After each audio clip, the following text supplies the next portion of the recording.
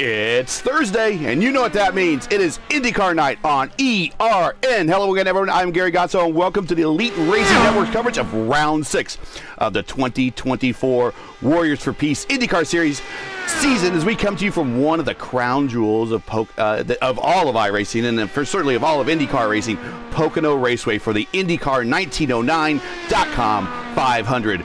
Joining me in the booth tonight, and we're all kind of winging it here, fellas, so you just got to bear with us all, everybody at home. We got Brant Johnson, who is coming to us from a long ways away, and when you hear his accent, you'll understand why. And also Chris Wright, also coming in a little bit closer in for tonight. Fellas, how you doing tonight, and are we set for 500 miles? Hey, Gary, yes, mate. It's nice, beautiful morning here in Perth, and great to get up and see what's happening in the IndyCars and Pocono. Great racetrack. What about you, Chris?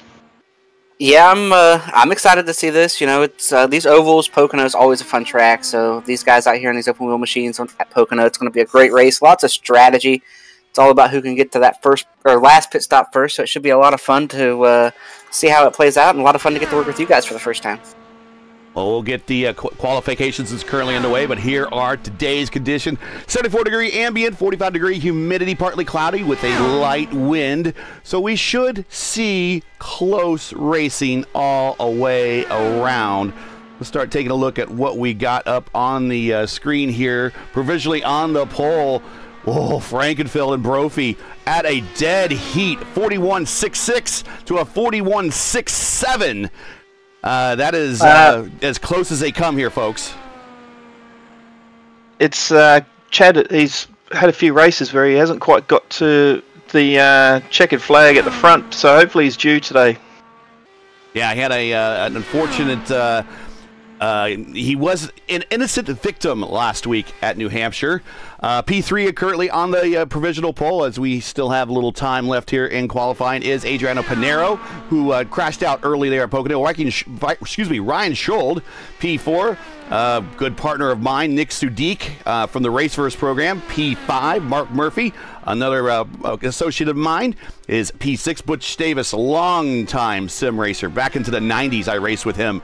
Butch Davis currently now 8th, because Eric Troiano and the Brazilian team there right up to 7th spot, right at the very end, and he snuck in. So we now have a full field. And let's see if we can't get a starting lineup here on the screen. Last time was a bit of an adventure trying to do that.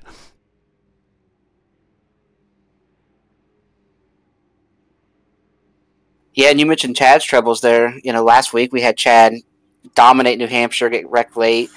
Just been a struggle season here so far for Chad in all the Elite Series. He's had a lot of speed in multiple different series, multiple different races to start the season.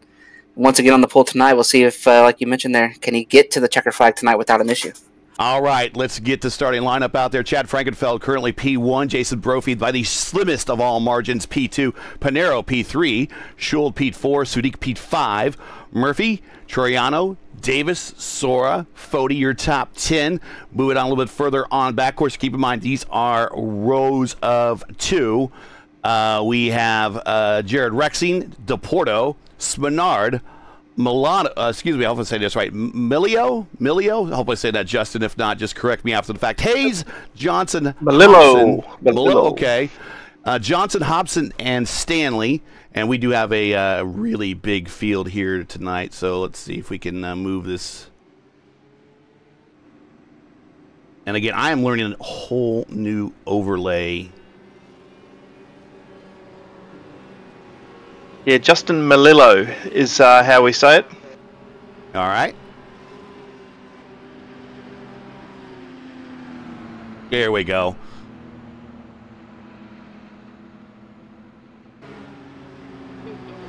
From 16th and 17th, we 15th and 16th, we got Hayes and Johnson. 17th, 18th is Hobson and Staley.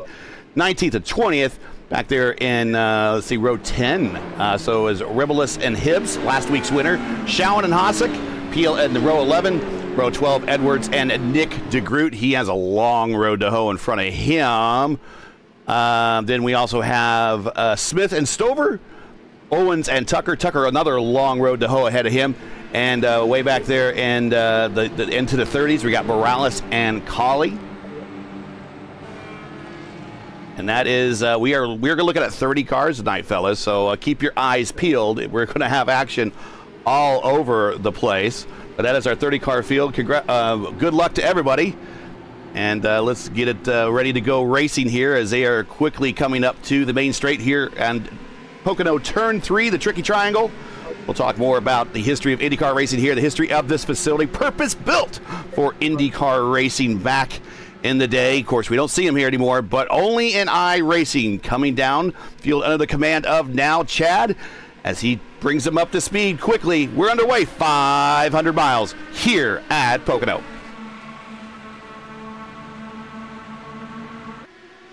Going to spread out 5 deep down that straightaway. And let's check out Panero on the low side of Brophy. 3 wide of those cars through 1. You could do that for a little while, but only 1 victor on the exit there.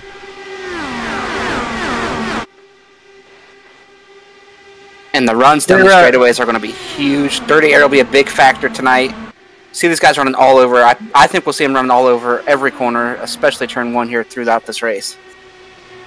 Yeah, the last corner is all is tricky enough as it is, and when you start to throw in a lot of dirty air, it's really going to be tough through there tonight for everyone. And we got what, 500 laps? 200 laps, 2.5 mile. 200 laps. 500 miles, and Brophy's wasting no time. He had a win. I'm not going to say take it away from him, but definitely a hard-earned win last week, and he's going right to the front right now. Oh, we got a big wreck back here. Gavin Hibbs. Hibbs, last week's winner. Not a way that he wanted to start. Oof. Well, let's see if we get a look at what happened here. And car to the inside gives him a little bit of help. And last week's winner doesn't even make it 5 miles and collects 2 other cars in the process, 3 other cars in the process, and is done for the day. Another car. I think that's Nick and so Brian Edwards. Brian Edwards, Nick Tucker, Shawan involved, Morales involved. A big multi-car accident here in the opening laps.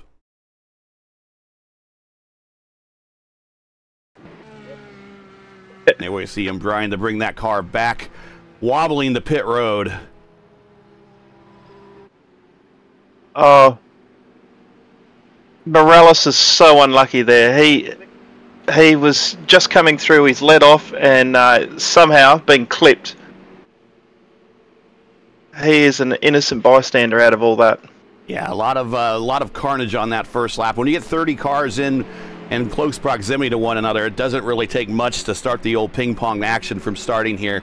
And unfortunately, we have a number of guys that are going to pit road to get looked at. Involved in the wreck: Gavin Hibbs, Michael Hossack, Brian Edwards, Nick DeGroot, Josh Tucker, Tony Shawan with the Power Slides Motorsport entry. All of those were involved. You mentioned Morales. Looks like he's back underway. There he is. And he is under power right now. Looks like everything is okay on the Lamborghini-sponsored Dallara. But already 30 cars started, and we're down to 24 as a number are still getting worked on pit roads. There's Hibbs, Osick right there. He's getting worked on. Edwards, Nick DeGroot in his first start in a while. Josh Tucker, we knew that he was going to be fast from the back. Unfortunately, he got collected. And then looks like Tony Shawan is already punched out. So, wow, that is very unfortunate to see that already, that action and that level of carnage on the first couple of laps here at Pocono. I'm trying to see if there's a little bit of net code in there at all, or is it a fair clip on the tyre? Well, I can tell you that race control gave the tally to the 17. Race control did not see any net code. It looked like he just pushed up off the bottom, got into the guy, and they were all wrecked over there. Well, we do have some first-hand information from race control there, Chris. So great job, mate. I don't know about that. Depends on who you ask, probably, if I'm doing a great job or not. We're all winging it tonight, folks. Thanks for joining us, though. We are very early, as you see, 4 of 20. 4 200. When I'm racing, if you give me a tally.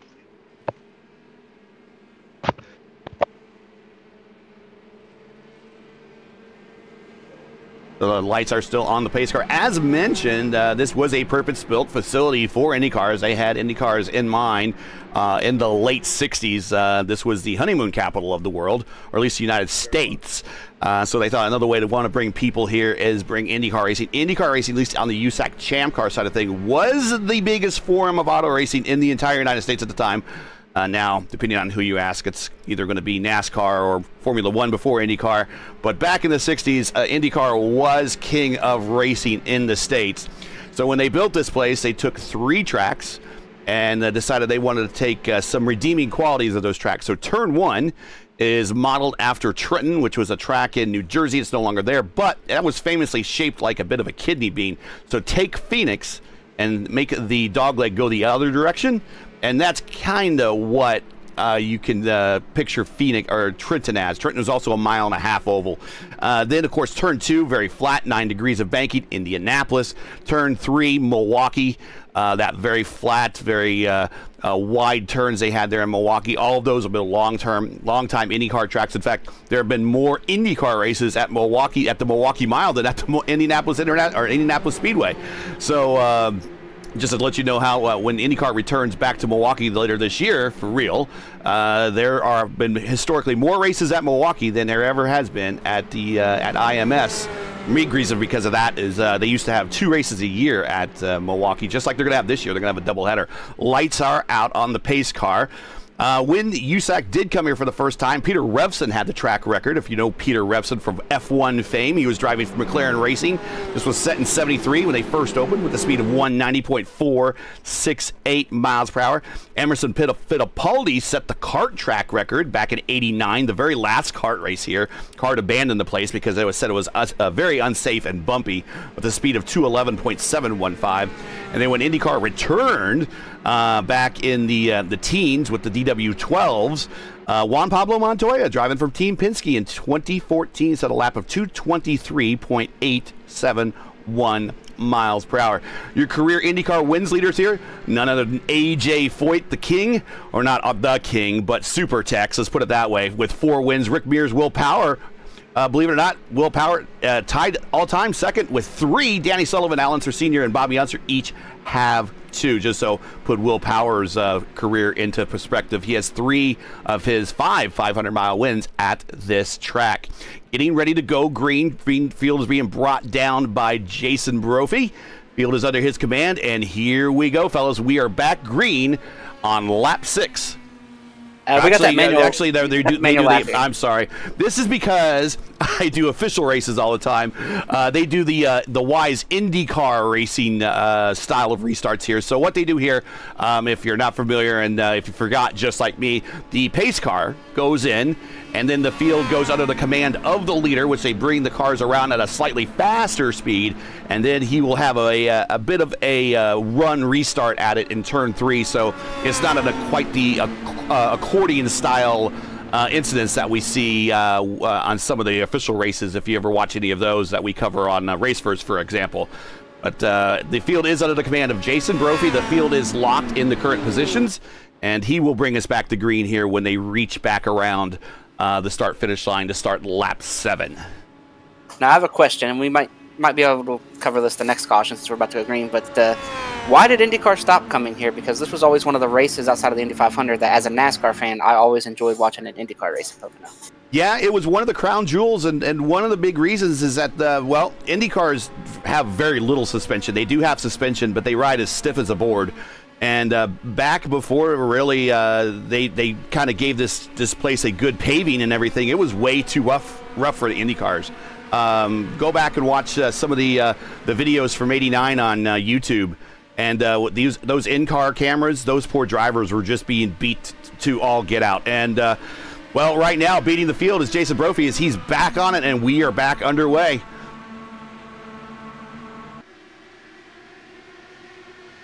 Hopefully a little more orderly, and we'll start to get a few laps under the belt. How many have we completed so far, Gary? That's lap 7.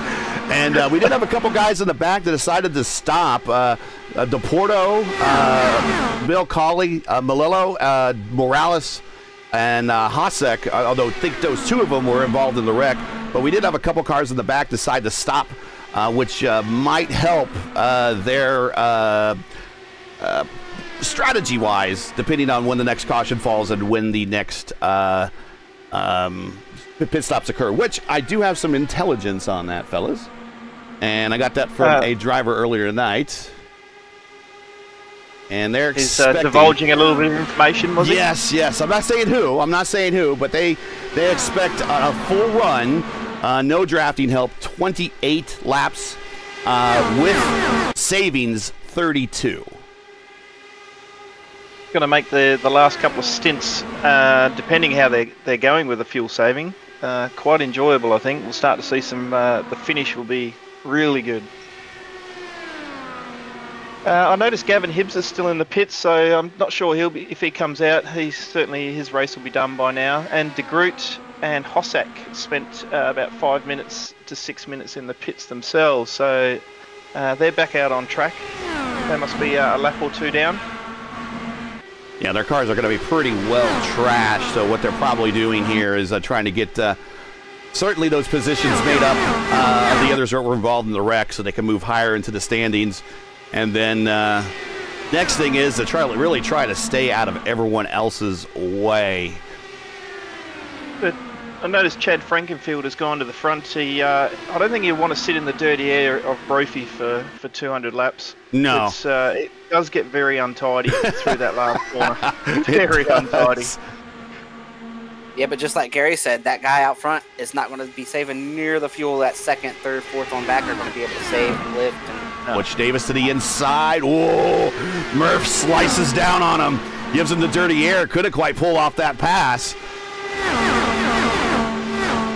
You can see that they coming through turn one, they really do spread out wide across the track, so they get out of that dirty air, get a bit of clean air coming through, stick the wing out just to help with the turn in as well. Here they come here, same deal, coming off the back. Now we got Nick Sudik underneath Murph, gets the position.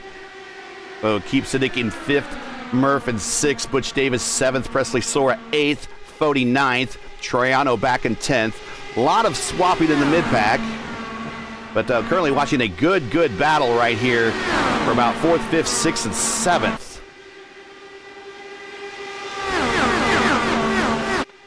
So Hunter Smith all the way back in 16th has set the fastest lap. Oh, and as I say that, yeah, that's still Hunter Smith with a 41.4 all the way down at the back. I thought a couple of the higher guys, Murphy, Sora, Davis, might be the ones to benefit and get a few faster laps in.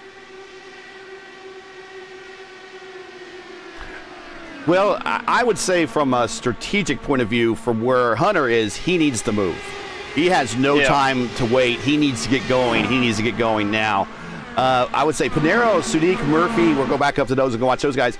They have the leader directly in sight. So now every IndyCar race, the first strategy that you think of once you take the green flag going into turn one is fuel conservation. Every race across the board, doesn't matter what it is fuel conservation. These guys are thinking anything to make an edge, to skip a pit stop. Oh, Murph down low, coming in turn 3 under Pinero. He lost a lot of momentum there, but these guys up here are definitely thinking fuel conservation. Here comes Butch Davis, taking a look at the inside again on that STP throwback-looking sponsorship, and Sora underneath Butch.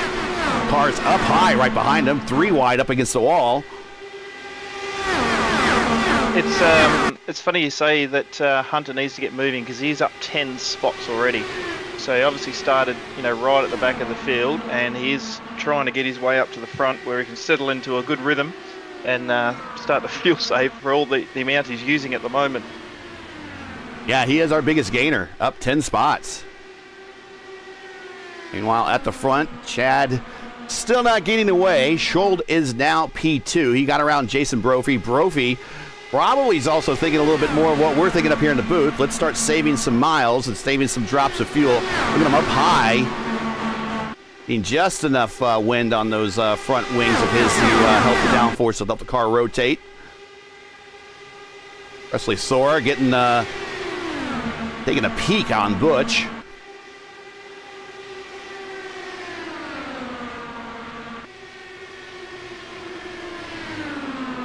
Tell you what, that Mark noticed... Murphy, Nicholas Sudak, Butch Davis battle just will not quit. No. Yeah, that is very entertaining. These guys, Panero, Sudik, Murphy, they've been racing each other all week this week at Michigan. This is Michigan week for Indy Fixed. So they've been trying to do a little IR building, little IR farming this week on the iRacing service. So I'm sure they've been in multiple races together this week. But the nice thing about that is that you build a rapport and trust with these guys around you, and you have a real idea that they're going to be making controlled moves. They're not going to be jerking the wheel in front of you. Presley Sora gets around Butch Davis now, move him up to 7th, right behind Mark Murphy. He's running the high side. Butch down low in the 3. Problem is, Butch is not going to have anyone to draft with down the straight, trying to get closer, crowding him a little bit on the exit, not going to be able to pull it off. Now he has someone to draft with as Murph pulls down. Now you get back in line for the turn. I'm not sure that IR farming actually works out, Gary, because every time I try it, it costs me 500. I did pick up a couple of 100 points in 2 races this week. Managed to jump in a GT3 car and put a little bit on the road racing, but I guarantee you, if I try it this weekend, I will drop 500. There's certain tracks where the really good drivers can do farming for IndyCar and the IndyCar Fix. Pocono is actually one of those tracks. Michigan is another one. California is another one. But yeah, you don't go IR farming when IndyCar week goes to, let's say, Daytona. And we're not talking the road course. That's maybe my problem, because that's one of the best tracks. No lie, IndyCars. There's a reason they don't go there for real. Yeah. But in the virtual world, they are a lot of fun at those tracks. Yep. Now, do you know why Mr. Frankenfield has got no skin on his car tonight? I haven't seen any sponsors on his car. Maybe it's just my screen. It might be your screen. I got him in the Scott Sharp throwback. With his sponsorship on the side there. So that's what I had him leasing last week. Yep. That's why I can't see it. His is the only one. Not sure why. Yeah, he and his little Eagle teammate Ryan P2, and then also running with them is Mark Murphy in the Raceverse badge car. Now, Chris might know the answer to this, but where's Jason Brophy come from, Chris? Because, you know, he's jumped into the IndyCar Series and just absolutely taken it by storm, and it's like he's come from nowhere. Well, I think this is the only series he's in, so I'm not really familiar with the guy at all. I haven't seen him in any stock car stuff. I got you guys. Let's Butch back there 3 wide, just trying to keep the action on the camera here. Jason Brophy, I know him from the Lionheart IndyCar Series, and also he does a lot of official iRacing IndyCar races as well, such as this week here, we saw him at the Indy Open. Indy Open is at Pocono this week, so he's been doing multiple races at Pocono this week with the Indy Open Series, which is the open setup.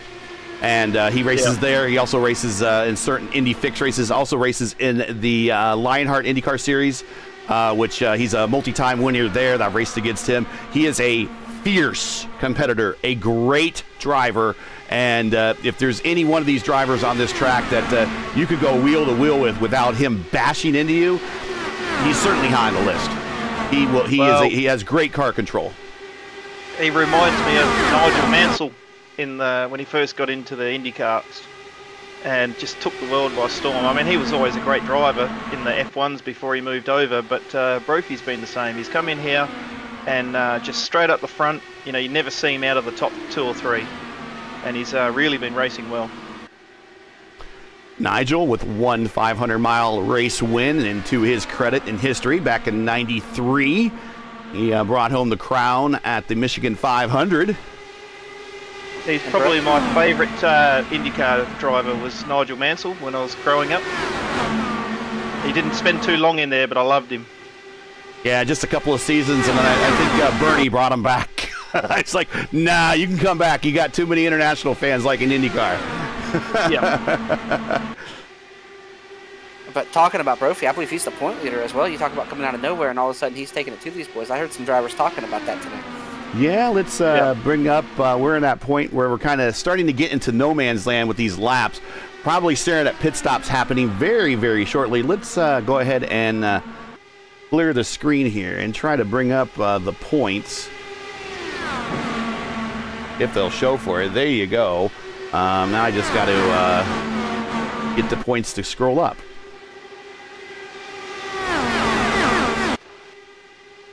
There we go. Why does it start at the bottom? I don't understand that. But there you go. You can see Jason Brophy with the points lead, 166 over 146 over Ethan Stanley. Tyler Fody there, 129. Jared Rexing just a couple points behind him with 127. Craig Forsyth not in the lineup tonight with the 126. Pinero could really use some points after a bad finish at New Hampshire last week with 119. And Victor Del Porto with the 103. Those are all the drivers over the 100-point mark. But this is where I expect to see Jason Brophy. I expect to always see him at the top of the standings, and whether it's beyond the track or in the points. Here comes Pinero trying to follow through. Almost makes contact with Schultz. Wisely gets him in line. Now he's part of a little legal sandwich because here comes Mark Murphy. 1, 2, and 4. And here comes Adriano Pinero. He is pitting, I'm going to say, a little early, fellas, maybe? At least 5 laps early, I reckon. He's obviously got a different strategy in mind and thinking it towards the end of the race, you know, where he might be able to still keep going when others need to pit. I'll tell you this, too. Something about these open wheel guys, if you talk to them before the race, they'll tell you what laps they're going to pit on. Yeah. It doesn't matter when the cautions fall, what happens. When myself being a stock car guy, I broadcast a stock car series on Elite. I race in a series. We're pitting when the cautions come out. We're not really thinking about, we're going to pit on this lap, that lap, and then we're going to pit here. These guys will tell you, hey, we're pitting right here, here, here, and here. Well, look where he pops out. If we can get a higher view, he should be right ahead of the leaders. So this place is nice because it's so big. You don't go a lap down if you're in close contention to the leaders. So that's exactly where he was, and that is exactly what he executed. Full tank and 4 new Firestones, and he's back underway. And give you an idea, we do have tire limits. Here are the race format, bring it up on screen for you there. 200 laps, 500 miles, 10 sets of tires, and of course there is a track record there by Juan Montoya of a 223.871 set in 2014. And you look way down at the end of the straightaway behind Pinero, and there are your leaders. So right now he's racing like mad to make as much distance between those guys and him. You see him entering turn 1 as he's out in the middle of the Long Pond Straight. Jason Brophy pitted right here as well, but he lost a lap in the cycle. He did, and I don't know if he had a possibly a pit road penalty. Do we see anything on pit road? Oh, he was missing. Oh, he wrecks coming into pit road. Oh, okay. Then lap 24. Points leader, major points implications here for the season. Let's see if we can look at. He has locked it up badly. Let's see if we can go back in time a little bit and see what happened there. He just misjudged that very badly, and it's hard. It's very hard. Yeah. It's very hard here, and so he's just coming off the turn 3, and he doesn't really have much dirty air. He's gonna have a little dirty air from Frankenfeld, who's right in front of him there. And maybe went a little bit too far. Here comes Murph down. Now he's really getting a lot of dirty air. You can see his left tires are right on the rumble strip. He's trying to help the car rotate. He's under braking, bringing it down from 200 miles per hour to, I think, 200 plus, I think, to 45 on pit road. And you have this little space because the cones are on you immediately. Unlike Indianapolis, where you had a little bit of extra. And there's the lockup. And he just clips the buckets there, the bins. He's really lucky to be able to continue on. Really, that could have been a race ender. So he is back underway, unfortunately, but down a lap. But the Little Eagle guys are certainly dominating the front, and Presley Sora, he has worked his way up into this battle as well. Yeah, the brakes on these, when you start to get to those real low speeds, just become a lot more touchy. You know, they're not great. And so if you pinch them just a little bit like you needed to, that's what happens. Yeah, they have different brakes. Now, in real-world IndyCar car racing, they have different brakes on these things for oval races and for super speedways. They're really thin discs. There's not a lot there. They want to save on weight and everything. And watching this battle with Ryan and Presley here, running out of room. You can run out of room real quick on the high side of 2 there, and Presley did a good job. But they have real little discs, and so the car does not stop as fast as it would, say, on a road course where they have more robust discs. Oh, gosh, Gary. Discs. Anyway, what was that? I don't remember what I said. Discs. But someone could save that and just repeat it on a soundboard for me, and that'll be just me. Anyways, but what we were saying is that these cars, and then you have in the car, and it's another thing that you do have in the stock car, but you don't play with it that much in the stock car unless you're having handling issue. That's brake bias. So these cars typically on ovals are going to have most of their brake bias in one direction or the other. It's just a driver preference. And for me, on an oval, I want more brake bias to the rear. And it's possible that he had more brake bias to the front, and then he hit his brakes, and then the front's locked up, and it helps him, kind of come around like that. That's possible. I don't know. Jason Brophy's a very smart driver. You don't see him make a lot of mistakes, so that is kind of rare to even see that happen. But I feel bad for him. If anyone can come back from it, it's him. Yeah, and it's not going to be a night ender. He was able to get it fixed. He just lost a little bit of that front wing. He blended back in traffic, and he's working his way through the field. Pit stops are going to cycle through. He's not going to be back at the front, but I think he still will be attached to the pack and be able to draft his way through. Now, one thing I want to point out here, too, I think somebody lied to you about 28 to 32 laps, because we're coming to lap 32, and we've only had a couple guys stop. Yeah. Oh, we got contact up here towards the front. One car hard in the wall. Oh, one car barrel rolling. That's Ryan, and he's into the pit area. Oh, my goodness. That was vicious.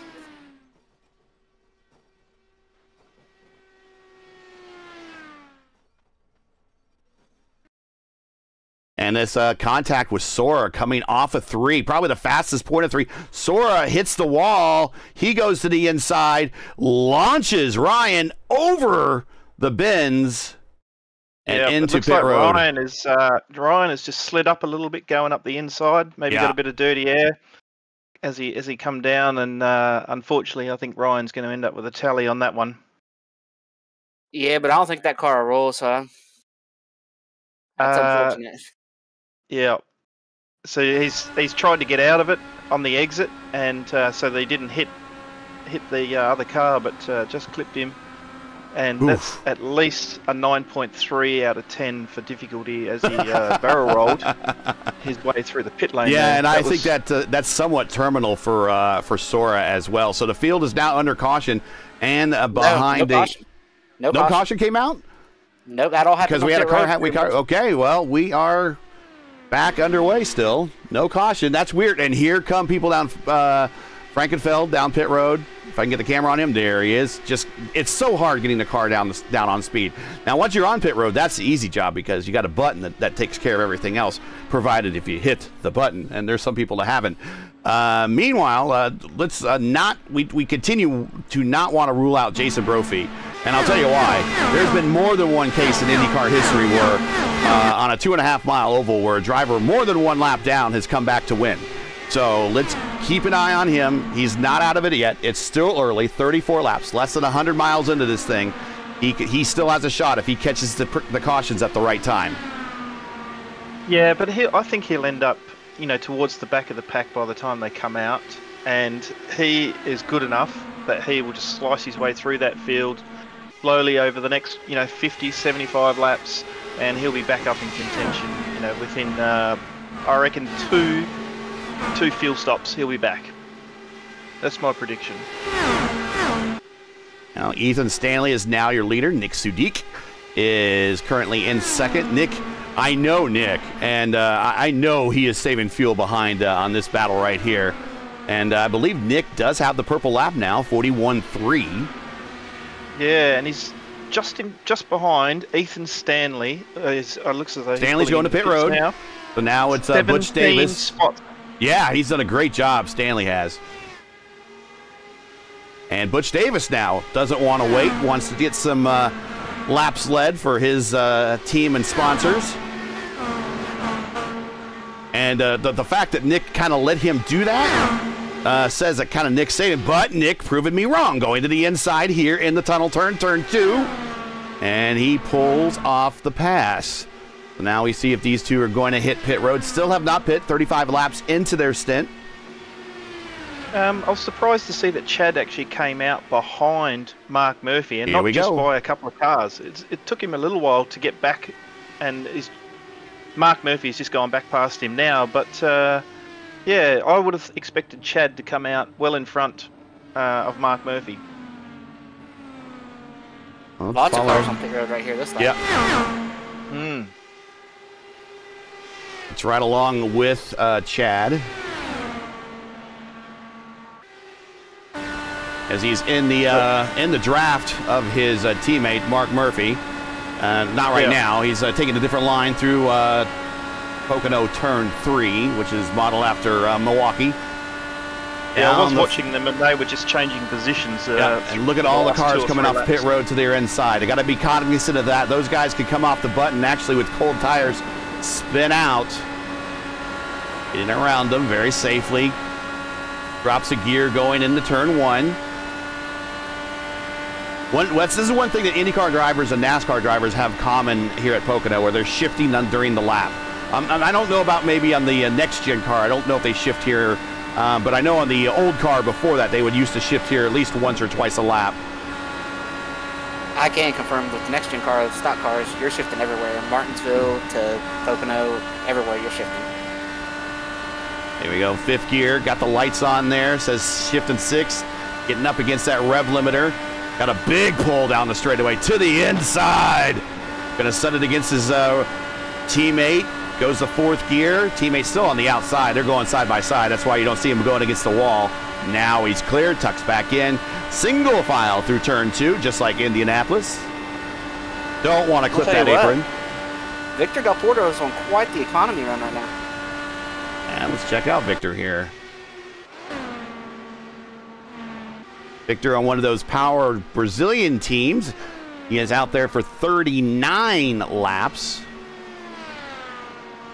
That's quite a bit over that 30 to 32, right? Or 28, 32. Here he comes. Yeah, here he comes. We'll get a better idea now once they've established first stops of kind of what strategies are doing. Bill Cawley coming in, and Ethan Stanley, who has stopped, is now going to pick up the lead with Adriano Pinheiro. So the winner out of the pit stops has to be Pinheiro there. Yes. He's done that very well. And Ethan Stanley, this will show that it'll be 16 spots by the time it all comes back around. That's a great improvement, and he's now got himself sitting 2nd.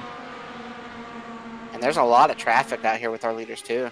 Well, while we have the camera on Ethan Stanley and the sponsor car, we do want to thank the guys at Blue Egg Marketing. Blue Egg, the marketing department for small businesses. We're your marketing department. Small business owners, Blue Egg is your biggest fan. Constraints catalyze creativity. We help businesses punch above their weight class. Blue Egg Marketing, proud sponsor of the IndyCar Series here, and a proud sponsor of Ethan Stanley.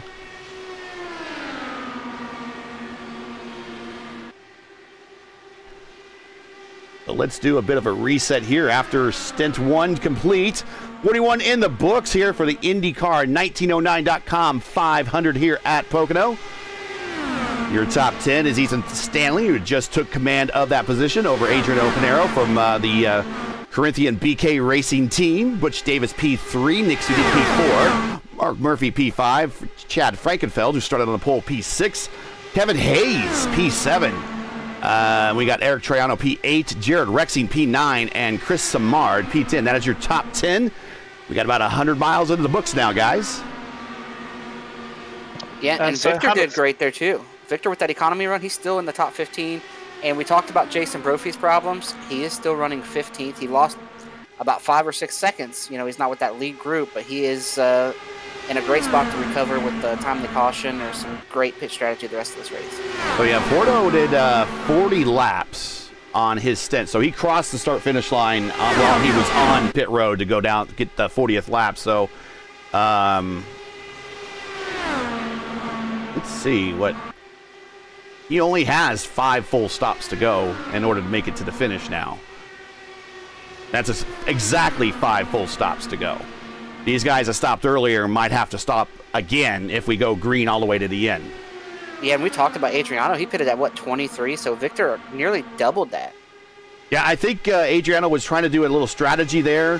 The very early pit window at Indianapolis, for instance, opens at lap 20. And then you would go every 30 laps after that, roughly. And then that would take you exactly to lap 200. That's possible that he's using a very simple, a similar strategy.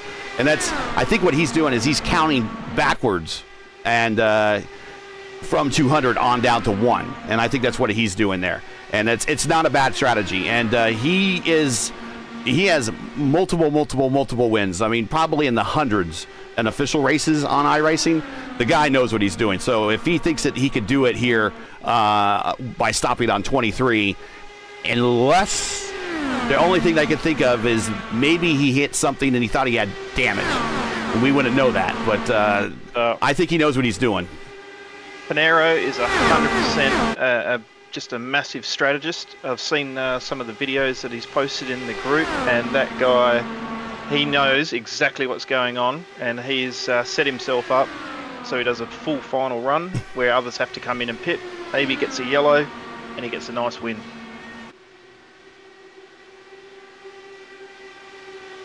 Yeah, he had a bit of a rough Tuesday night during the top split race we broadcast on Race First at Michigan.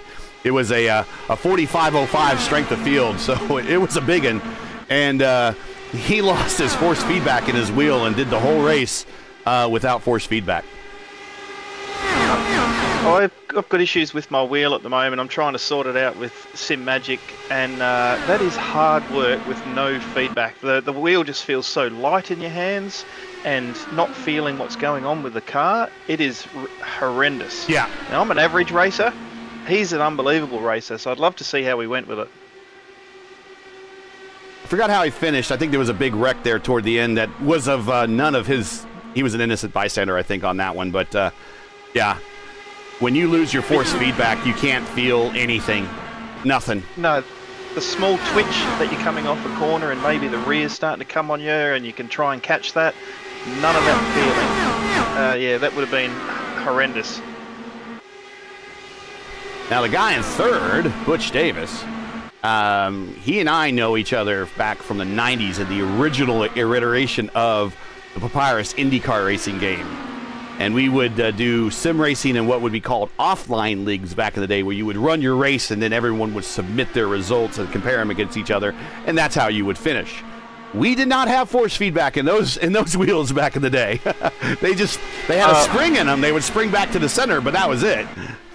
I couldn't afford a wheel back then. I used to have to do Papyrus on a keyboard. It was very difficult.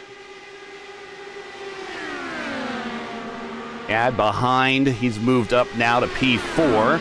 Behind Butch, staying in the draft. I think everyone now, we are really in the point where everyone is trying to economize these runs, and especially if you watch how Pinero and Stanley are racing, where they're constantly swapping back and forth. They are trying to help each other out a little bit and trying to put some distance on Butch Davis. The third car, typically in a two-car draft line in IndyCar racing, typically catches a face full of dirty air. Not in this track necessarily. You see 3 lines through 1. Butch is maintaining, but Butch is very slowly losing the gap. And I love that Butch scheme. You know, a lot of people will look at that and say, "Oh, look at that petty throwback," but I believe that is a throwback to John Andretti. Yeah, John Andretti to the Windows World car that he drove, I believe, in his final 500 here in Indianapolis. And the King was part of that team. Richard Petty was part of that team and helped get some funding there for that team. And I did have some, I think it did have some STP sponsorship on it, some stuff. I forget. I have to go back and look and see where John finished. But of course, John is one of the originals to pull the Indy Charlotte double. So he'll go down in history. And he's the nephew of AJ Foyt. A lot of people forget that. And John is one of the most underrated drivers to ever sit in the wheel of anything. Yeah, he was a really good stock car driver. I think he went way above his pay grade there at Petty when he was there in the late 90s. Oh, yeah. He was one of the few drivers ever, and there's not a very long list, to win a Winston Cup. I think at the time of Winston Cup race, it might have been still Winston Cup then, where he won in the RCA car, if I remember right, there for Cale Yarborough. And then he also won for Dean Hall in the IndyCar Series at, of all places, Surfer's Paradise. He won there on the road course. So very versatile. Won super speedways in NASCAR and won in IndyCar as well. Yeah, he also won a race at Martinsville driving for Richard Petty. Yes, he did. You're right. 97. One of the first cars that had the drop snout on it. I believe that was one of the things that Robbie Loomis pioneered, who later worked with Jeff Gordon.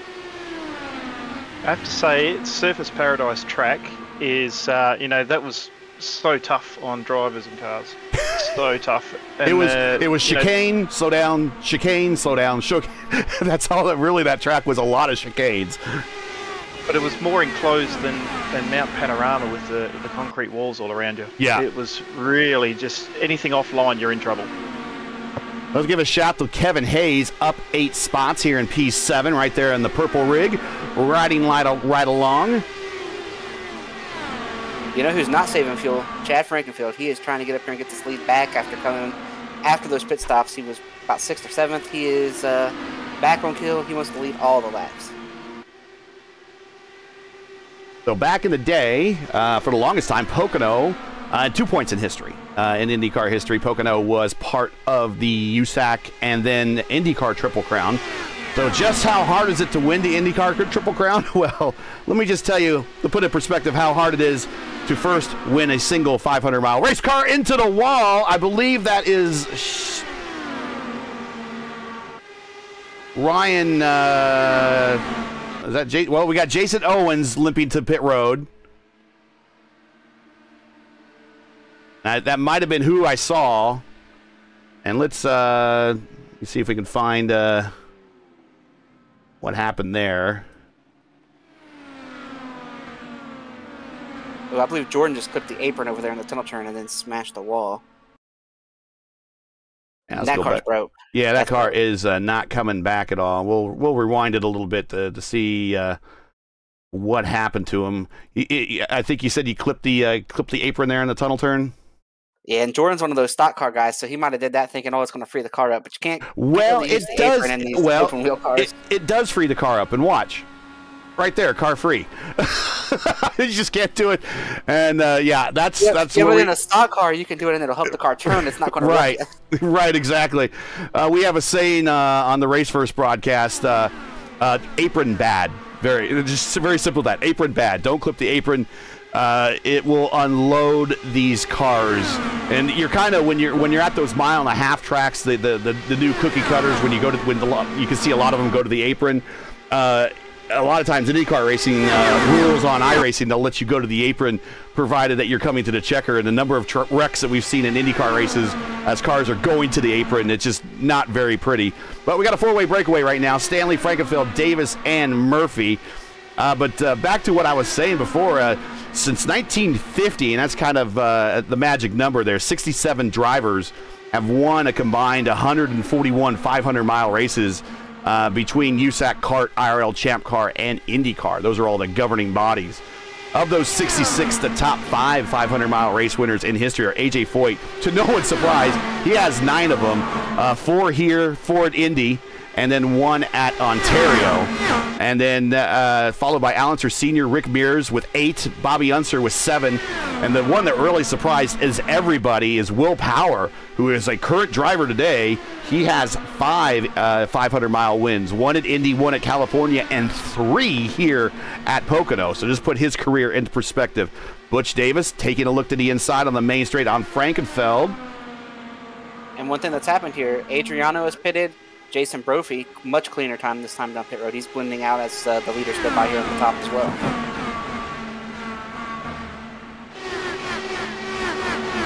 Yeah, he got back on the lead lap, but that's going to put him back down. But if he can stay with these guys, and I think what he's going to want to run hard. fuel economy savings is not in his, especially if we stay green, is not in his playbook for today. Every lap is like a push lap for him.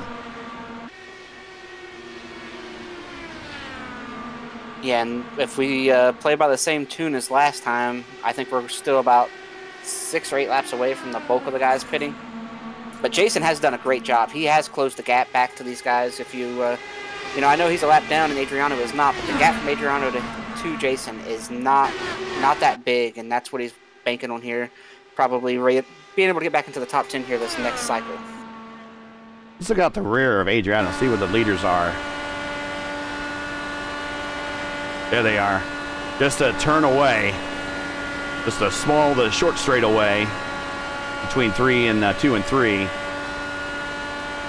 So he's going to want to hustle. And these drivers are, you're right, we're looking at pit road stops here for a lot of these guys very, very soon.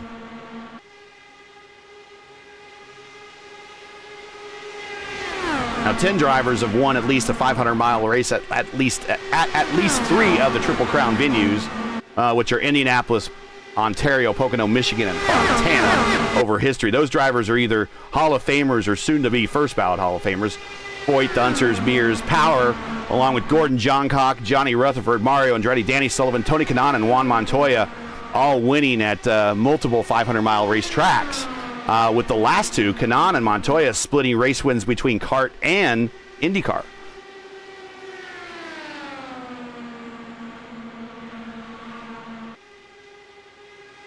Two drivers have actually won 500-mile races in 3 consecutive seasons.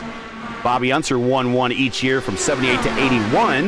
Will Power won one every year from 2016 to 2018. Won 2 in a row here, and then 2018 won at Indianapolis. And IndyCar's running out of 500-mile races now. I know that just Indianapolis. RP is trying to change some schedule things, and I know there's a big push to get back to Pocono, but Fontana won't be coming back. That place is going to be totally different when it's finished. And what's your opinion on what they're doing to Fontana? Crime. Crime. Just an absolute crime. I mean, the land there is more valuable to NASCAR to sell the land. That's California. Yeah, it's just a crime. And the poor Californians that want to have a oval racing super speedway that in their area. They had Ontario, that got taken down. Now they had Fontana, that got taken down. Riverside, which is a road course, that's no longer there. So, you know, good luck to, you know, any big wheel racing in the SoCal area other than the Grand Prix at Long Beach. And I don't see that going anywhere anytime soon. But that short track that they're building out there, I think it's going to be great for NASCAR. It will be great for NASCAR. It's just too short and it's not configured at all for Indy cars. You will never see IndyCar go there. But, you know, NASCAR, if it's their facility, so they can do whatever they want. You know, it's just a bit of a crime, I think. And I think IndyCar did a little bit of that to themselves, too, by not going to those facilities. They quit going to Pocono, and I think they had quit going to Fontana, too, right? Yeah, they stopped going to Fontana after it was a great race. But IndyCar, as of late, is, and really since the Dan Weldon incident at Las Vegas, has been kind of adverse to pack racing. Even though there was still plenty of pack racing at Texas when they were there. They had a 2015 race at California that was just super pack racing. It was a great race. It's on YouTube. You should check it out. But the drivers were just scared out of their minds because they could never break away. Very much like a stock car at one of the plate tracks. And they never renewed to go back there. And then, of course, 2 big accidents happened here that really, the big one paralyzed Robert Wickens in Turn 2. In fact, there were 2 big wrecks at Turn 2 in 2 consecutive years, and then IndyCar decided not to come back here. They claim safety, and I believe whatever safety needs to be fixed here at the facility will be fixed for IndyCar to come back. But I think IndyCar can come back. I think a lot of those wrecks in Turn 2 were just dumb moves on drivers' parts. Certainly one was a real dumb move by Takuma Sato, and he got penalized for it. Came back the next race at Gateway to win it and kind of make up for it a little bit, but he destroyed a ton of equipment in Turn 2 in that particular race. And then, you know, Robert Wickens is just now kind of starting to gain some feeling back in his lower extremities. maybe might try to race an IndyCar or run an IndyCar maybe for some laps at Indianapolis, but he was an up-and-coming star in the IndyCar Series at the time, and I think and on top of that, there was the incident that included Justin Wilson catching a piece of equipment off a crash in Turn 2. I think it was Sage Karam got in the wall in Turn 2. One of his wheel shafts got loose, bounced around on the track, hit Justin Wilson, and unfortunately it was a critical hit, and he passed away because of the injury. And so there's a lot of bad memories for drivers and owners here at Pocono. I do see them coming back. I just don't know when. I just hope soon. And I'm not really familiar with these open wheel cars, but is there a lot more they can do in terms of safety? I know that they've kind of put a cockpit in these cars and kind of covered the guy's head and whatnot, but how much can be done for safety? I mean, in an open wheel car, these cars wreck like this at an oval, they're going to get air. Yeah, I think if Justin had the aero screen, I think it probably would have helped. I think it definitely would have helped. And here comes Brophy. Look, by the way, he's caught up this lead group, and he is, I told you, he's not wasting time. Oh, Frankenfeld pulls down right in front of him. But they're constantly trying to improve safety on these cars. I think these cars, when it comes to the aero screen, are pretty maxed out. And Frankenfeld coming to pit road, by the way. They're kind of maxed out on what they can really do. Because these cars, they've been around since 2012. These are the DW12s you're looking at. They have the 2018 IR18 aero kit on them. That's what you see here. So these cars have been around for 12 years, at least the tubs have. And they're talking about a whole new car coming up for possibly, I think they said 2027. So there's going to be things that they're going to put into that car that are going to be even more improvement on safety over even these cars right now. You'll probably see stronger tethers on the tires. You'll probably definitely see the aero screen back. You'll probably see lighter weight but stronger materials help protecting these drivers. A number of things that I think they can still do to make these cars a lot better. And that the history of safety improvements in IndyCar has always been an ongoing thing. Every iteration of the car gets safer and safer and safer.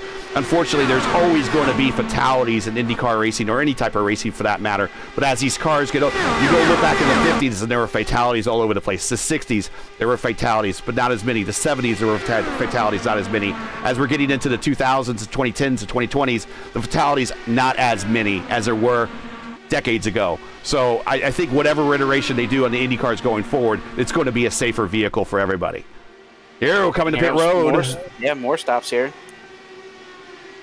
It's crowded there on pit in there, and that's not a lot of room. Mark Murphy on pit road. We're at lap 68 of 200, just sitting here chatting about IndyCar history, 500-mile history, as we're kind of in the dog days of the mid-race laps here at 500-mile races. If you've ever been to an Indy 500, really, everybody's on their feet for like the first 10 laps, and then after the first 10 laps, everyone just kind of sits down and they break out the box lunches and the drinks and everything, and they just kind of get settled in for that last 25 laps. But pretty much what we got going on here.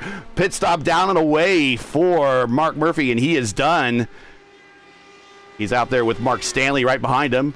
And they will have at least a little drafting partner here to work with as they come back up to speed. Leaders are coming right with them. Pinero up high.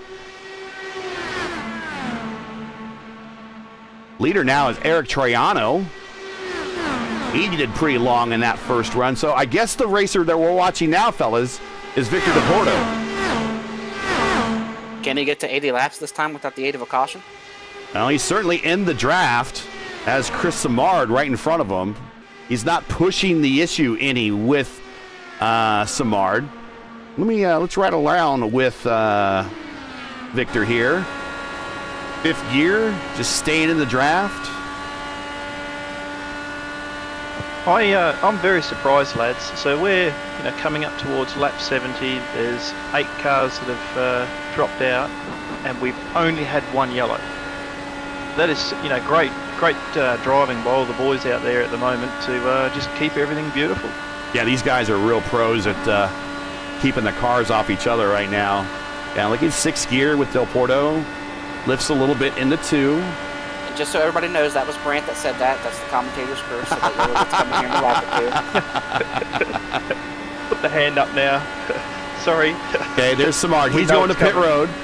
And now Victor doesn't have anyone to really get the draft from. I believe that's in front of him, Jared Rexing. So he is, what's the difference distance to Rexing? 9.9. So he's in the draft envelope, but he's not he's at the tail end of it. Draft envelope of these cars extends about a second and a half. Here we see Brophy to the inside of a car up there. That is Troiano, I think. Yeah, that was Troiano. Gets around him. So Brophy trying just to pass everything and anything and just move on as fast as he can. So another 9 laps, another 8 laps, possibly when we expect Del Porto possibly to hit pit road. Troiano's your leader. Del Porto's second. Rexing third as he's on pit road. Butch Davis will pick up the position here momentarily. Frankenfeld will also move up a spot here once they all reach the front straightaway. Jason Brophy right now is only about 4 to 5 seconds behind this group that will be the leaders here after pit stop cycle through. So that is about 3 seconds net gained over that pit cycle. So if he gains 3 seconds on the next pit cycle, he'll be pretty close to that draft envelope you're talking about. Jared Rexing with the purple lap so far, the 41-1. Now, what did I say? How many fuel runs for Brophy to get back up to the front? Gary? You said 2? 2. And Chris is on the money. The next fuel run, he should be back up the front. Just to put the commentator's curse on him as well now as the rest of the field. Troiano on pit road. Troiano is a teammate of Del Porto. That's a super Brazilian team. I've seen other of their teammates in Indy Fix before. They are a stout squad. And Del Porto, who had the leaders right in front of him, basically on the main straight, hits pit road, getting down to that just crawling speed of 45 miles per hour. Sorry. He's heading down pit road, will hit his spot. The cars use pneumatic jacks. They'll shoot out from underneath the car, put the car up in the air just enough so the tire handlers can get those tires off. Single impact lug in the middle. I will smack those on, let down the air, fill up the tank, and away he goes. Good stop for him. In the pit for 10 seconds on pit road for 44.85. So not one of the shortest stops, but look where he's popped out. He's right there with the leaders. He's in P6.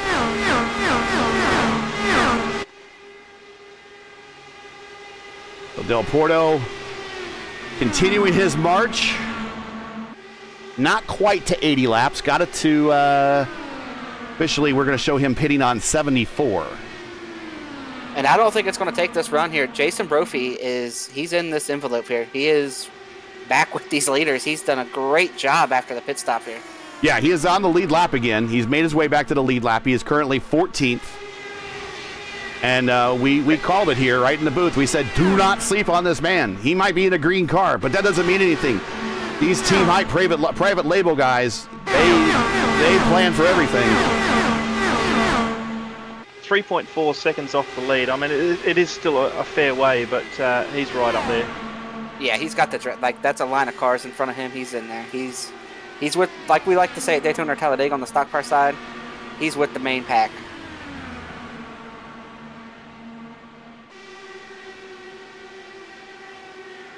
I think what happened there, too, a few laps ago, I don't know if you guys caught it, they almost wrecked up here in this main pack. They got 3 wide, nearly 4 wide one time off of 3, and there was a lot of checking up going on. And I think Jason Brophy was smelling blood in the water when he saw that. Yeah, they spread themselves to get through the corner and get out of the dirty air, and it was all just right at the last second for all of them, and it did look a little bit messy. And I think 4 wide might be generous. They looked like they were 5 wide. They were spread everywhere. It has been a while since we've seen a real IndyCar driver win 2 500-mile races in the same season. The last to do that actually was Juan Montoya in 2000, and he won in 2 different cars in 2 different series. Of course, he won the Indy 500, and then he won the Michigan 500 in kart that year. So that's pretty amazing. You can win 2 500-mile races in 2 entirely different cars. Well, he won a lot of races too, right? Oh yeah, 2-time Indy 500 winner, won the kart championship, Rookie of the Year. Yeah, won a couple on the NASCAR level as well. I don't think that he was widely appreciated though at the NASCAR level, a type of talent that they had in their ranks with him. And they just kind of looked at him as kind of a IndyCar guy that kind of was on the road course ringer-ish guy that drove for Chip Ganassi and was kind of lucky to be driving for Chip Ganassi. I don't think really people appreciated the talent that they were watching when they were watching Juan Pablo. Yeah, and speaking as a fan in that time, he didn't really excel at the ovals. He seemed to really struggle at the ovals. But I heard him talk about it after he retired from racing, talking about how difficult NASCAR was over the other forms, because at that time, NASCAR was all about the driver. It wasn't so much about the car like you saw in some other series. And he really enjoyed that aspect of it where, if you were a good driver, you were going to go somewhere, even if you were in a bad car. Now, Chris, you're a big NASCAR man. How do you see my Kiwi cousin across the channel there, Shane Van Gisbergen, going in the NASCARs this year, mate? Well, we'll have to wait and see when we get to some ovals. I know he's jumped in with both feet. Daytona started a little rough with the ARCA race and not getting in, but then they ultimately got into the race, got wrecked early. Got a good finish in the Xfinity race at Daytona, but we'll see what happens when they get to the bread and butter. I thought he did pretty decent in that truck race at IRP last year, so I'm really curious to see what he's going to do at some of these cookie-cutter tracks. And we know he's going to be a threat at the road courses. We know he's going to be really good there. He's in really good equipment. Justin Marks and Pitbull are doing everything top-notch over there at Trackhouse, so it's an exciting time here for guys coming in, and the next-gen car obviously being close to what he's driven before in the V8 Supercars, so it should be fun. Hey, speaking of tracks, real quick, let's talk about Worldwide Technology Raceway, shall we? Worldwide Technology Raceway is a motorsport racing facility in Madison, Illinois, just east of St. Louis, Missouri. Close to the Gateway Arch, it features a 1.25-mile oval that hosts the NASCAR Cup Series, Craftsman Truck Series, and the NTT IndyCar Series. It also includes a 2-mile infield road course used by Speed Tour, Trans Am, SCCA, and the Porsche Club of America, and features a 1/4-mile NHRA-sanctioned drag strip that hosts the annual NHR Camping World Drag Racing Series, a Midwest Nationals event. There's a mouthful for you. And, of course, if you like karting, it has the Kartplex, state-of-the-art karting facility. Check out Worldwide Technology Raceway on the web. Their URL should be in the description.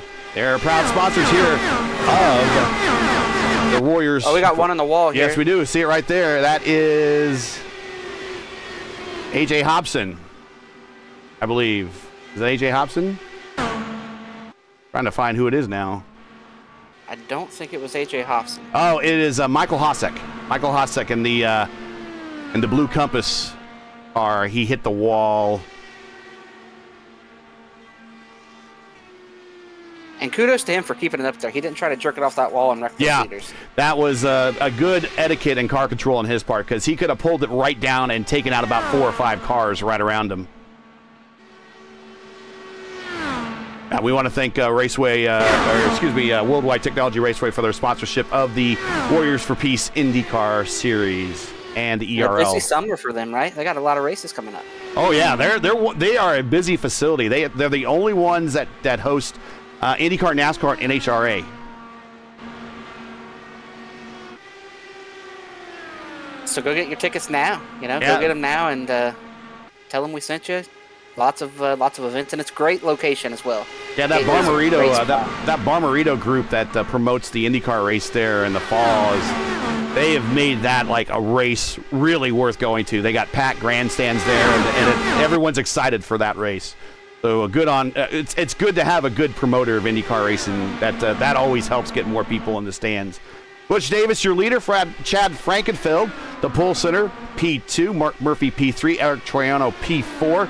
Ethan Stanley up 13 spots. He's in P5. Pinero, well, he just swapped. Pinero going to pit road. This is a scheduled stop for Pinero. So he's coming in again. This is now lap 83 to 84. So he just did 30 laps. So he's doing 30 lap stints now, pretty much on the nose. His previous stint 2, was 29 laps. So he is mathematically working this. Going to be his third stop. He's stopped early on all 3 of his stops. So theoretically, he should have about a 3-lap buffer at the end if he keeps spinning every 30 laps, right? Yeah, he should have. Go 3, right? Yeah, he should make his last stop at 170, and he should be good to go. Should be good to go. And he's going to pop out in front of the leaders here. So let's reset the field here. We just had someone pit here. It's Davis 1, Frankenfield 2, Murphy 3, Troiano 4, Stanley 5, Sudik 6, Rexine 7, Del Porto 8, Samard 9, Brophy back up to 10th after a bit of a gaffe on his first pit road visit. He got down a lap. He has now fought his way back up to 10th. And he should be pitting here soon as well. He's been pitting about when Adriano does. Yeah, his last stop, he was also 30 laps. He's currently 30 laps into his current stint now, so do we see him make this turn down to pit road, staying high in 3, excuse me. Nope, not coming down pit road, so he's going to go a little bit deeper this time. Last stop on 55. He'll be pitting this time. Brophy has to go in because he needs to sit on Pinero's rear wing so that they can keep themselves away from the leaders, because otherwise the leaders will catch them back up again and they'll keep losing all that time. Well, it's going to take a really good in and out if he's going to get all the way to Pinero right here. He was about 3 seconds behind. So he would have to really have a great pit road run here. Not that he can't, but after wrecking on the first try, he might be a little bit hesitant. Here he comes. Pit, pit, pit. Box, box, box. Here he comes. Get to that. And he in plenty of time. Yeah, those cones here at this track sneak up on you really fast. And in comparison, if you go to Indianapolis for the IndyCar Oval, not the NASCAR Oval, but the IndyCar Oval, the NASCAR Ovals, they actually have the cones in a similar position right there at entry of pit road. IndyCar Oval, they're set further down pit road. So you could come in pit road really hot and then slow down at the last second. You can't do that here. So that's just something that we get used to when we run Indianapolis, and then we come and see these other tracks. It doesn't operate that way for us. So down and away, Brophy, good stop. 10.3 in the box. 44.82 on pit road. And there goes Pinero.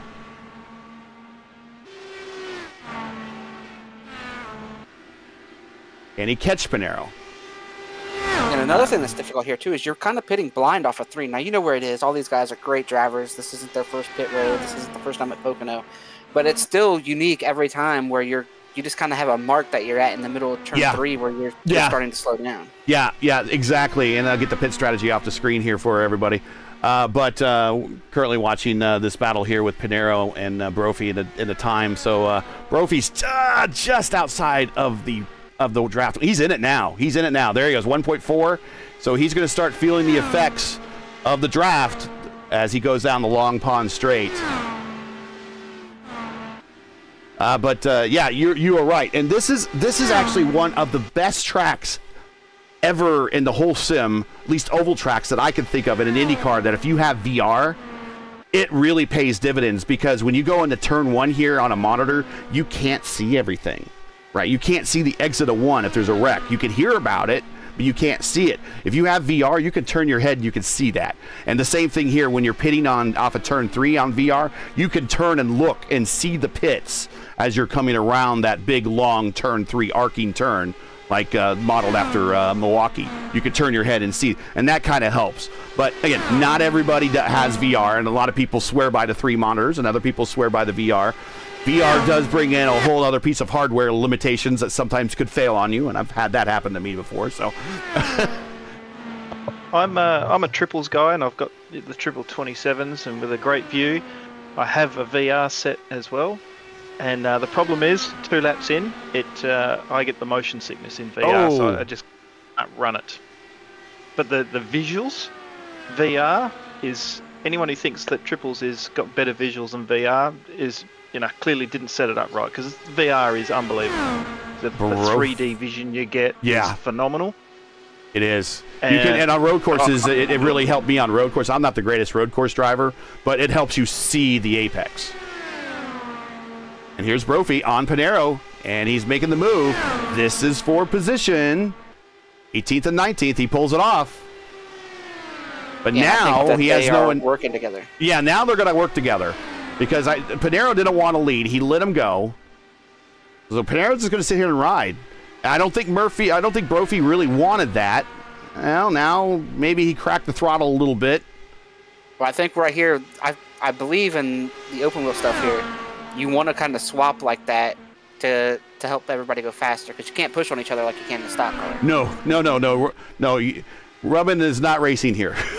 Yeah, in the stock car, you just come off of turn 3 and give that guy a big pow and speed both of you up. But here, that's not going to happen. Yeah, they could be doing the swap drafting. I was thinking with the way that his short stopping is that maybe Panero might be still in a little bit of fuel mode conservation. We know that Brophy's not, and he'll want to go. But yeah, maybe they'll play with each other here.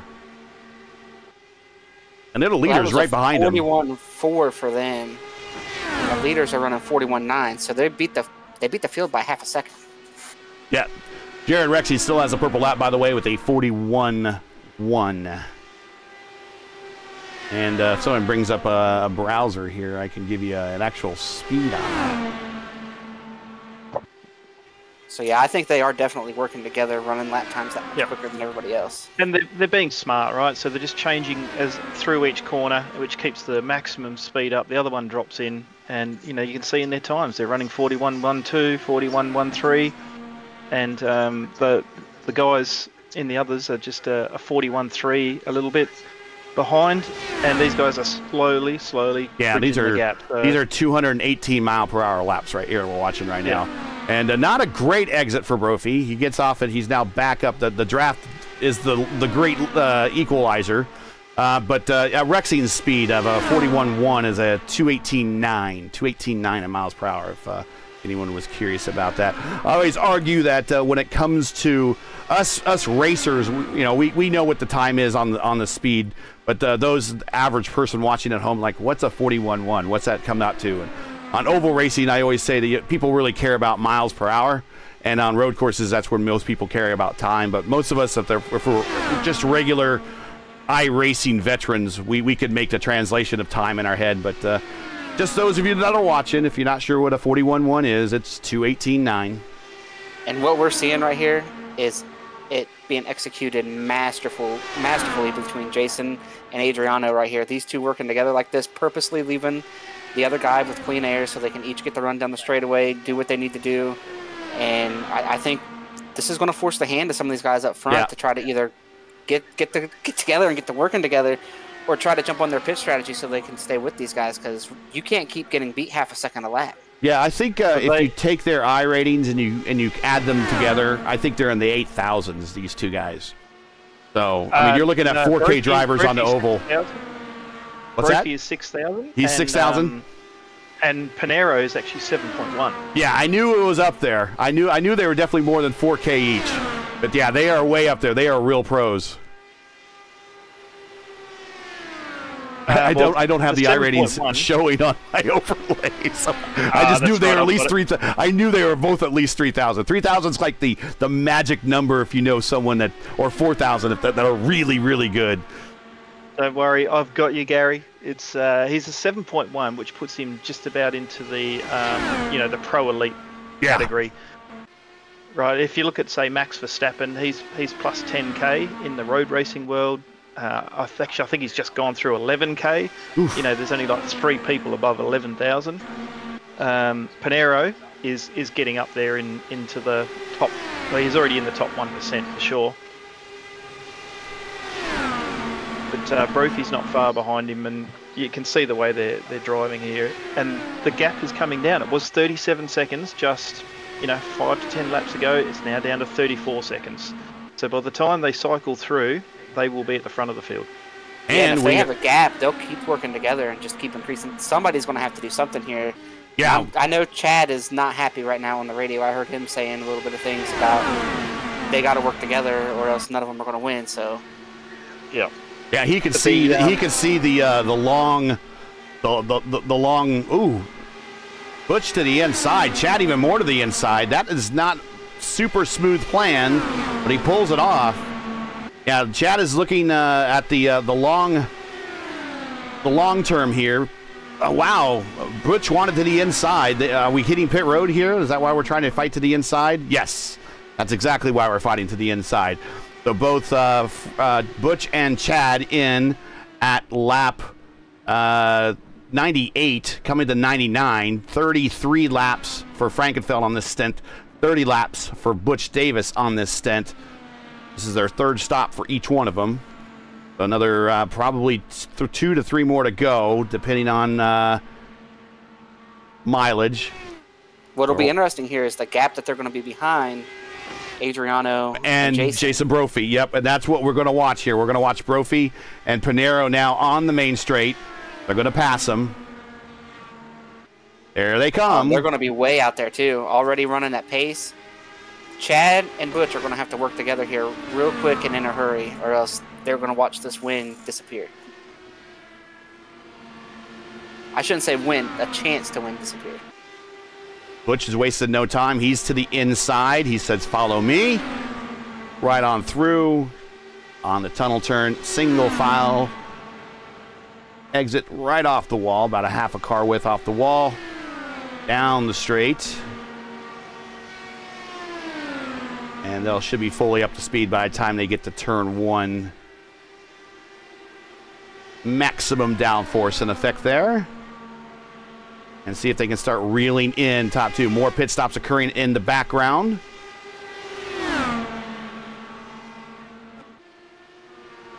Now, the only way they're going to do it is if they work together. We'll have to see if they're willing to work together. So far, so good. It looks like they're swapping in the same spots that Adriano and Jason are. But let's, maybe we can help. Let's bring up the battle box with these guys. There you go. And let's put the camera on Pinero. Or Butch Davis. There we go. Oh, we got a lap car in the way, so that's kind of what's throwing off. So let's go back to Pinero, and we should get a battle box of what the battle for position here. This is ultimately a battle for 8th, 9th, 10th, and 11th between these 2 cars and the 2 cars you just saw coming off of corner 1. They were exactly 3 seconds back just about the line last time. We'll see if that can stabilize, they can gain a little bit. Because if they just figure out a way to gain for a few laps in a row, they might get inside that window, and pick up the draft of those front 2. All right, looks like Murph has made it back on his pit stop with Chad, so that's going to be helpful for Chad. That's a battle that's going to at least be between teammates there. And you know that Murph is going to work with Chad on this one, so that is a battle for position in the battle box. Brophy, Frankenfeld, Davis, Murphy right there. You see the battle between these 3 and the Brophy is 3.66 seconds. They got to work. Yeah, I was going to work hard. They lost time. Yeah, they got to work hard. Even swapping, they're losing time. The other thing to consider for these guys is how much fuel they're using trying to bridge this gap. Oh, they're full rich. They got to be full rich.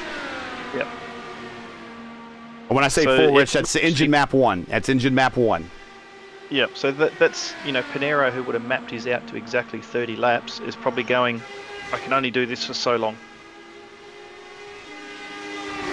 Well, he might be engine map 1 as well, but he's stopping earlier than everyone, so he's working on more of a pit stop strategy and less of a fuel strategy. Does that make sense? He's stopping on certain laps, whereas he's not stopping when the tank's dry. Yeah, I think Jason and Adriano are both well inside their window to be able to run pretty much full the rest of the race, whereas you saw it with Chad here, and when he and Butch Davis pitted there, it was before lap 100, so they can't just go out here and go full song. So let's take a look at this. So we got the camera on Brophy right now. So Brophy pitted at lap 87. He went 32 laps. So 87. He's currently 17 laps by my count. Yeah, he's 17 laps into his current stint. Yeah. So, interestingly, I can't see Pinero's on the app, but I can see Brophy. He was 2 laps, I'm pretty sure he was, because we spoke and said Brophy needed to come in. yeah, they're still looking at 3 more stops. So the gap now, Brophy, I'm showing as 32 seconds. That's 5 seconds on this run they have taken off the leaders. And they were 3.4 seconds behind when they came into the pits. That puts them a couple of seconds in front. Yeah, and we got Victor and Eric out there. Victor, of course, has been the fuel guy tonight, being able to go the furthest every pit stop. Yeah, let's both these guys with they're on the same team. These are teammates with Beneporto Pro Racing. These are teammates. They both have gone the longest. Now here comes Eric. So Victor is now going to take over. Now Victor last time went 34 laps on his last stint, so he is hitting on going to hit 34 this time by on 33 right now. Eliminating the pit stop right here. Is he in the window to pit the same amount as everybody else with the huge gap right here? Yeah, I'm going to do the math as soon as we find out for sure. But he might be down to now 2 stops after this. Go? Yeah. Yeah, 94. He theoretically, based on the lap time, Victor might be the guy here. He's so not necessarily got Rexing behind him. Sorry, he's got Rexing behind him. Not pushing very hard because Rexing's running up on him. Rexing's going to pit with him, so he's pitting. Slows down. Good job. He's going to pit coming to 34 on lap 107. So they're kind of got 107 for his pit stop. So he went 33. Is that what the calculator is going to credit him with? Okay. So that puts him pitting at 140 and 173, and he's done. 2 stops. So the gap now from Brophy and Pinero to Frankenfield is 5 seconds. It was 3 seconds after 5 seconds. Yeah. Yep.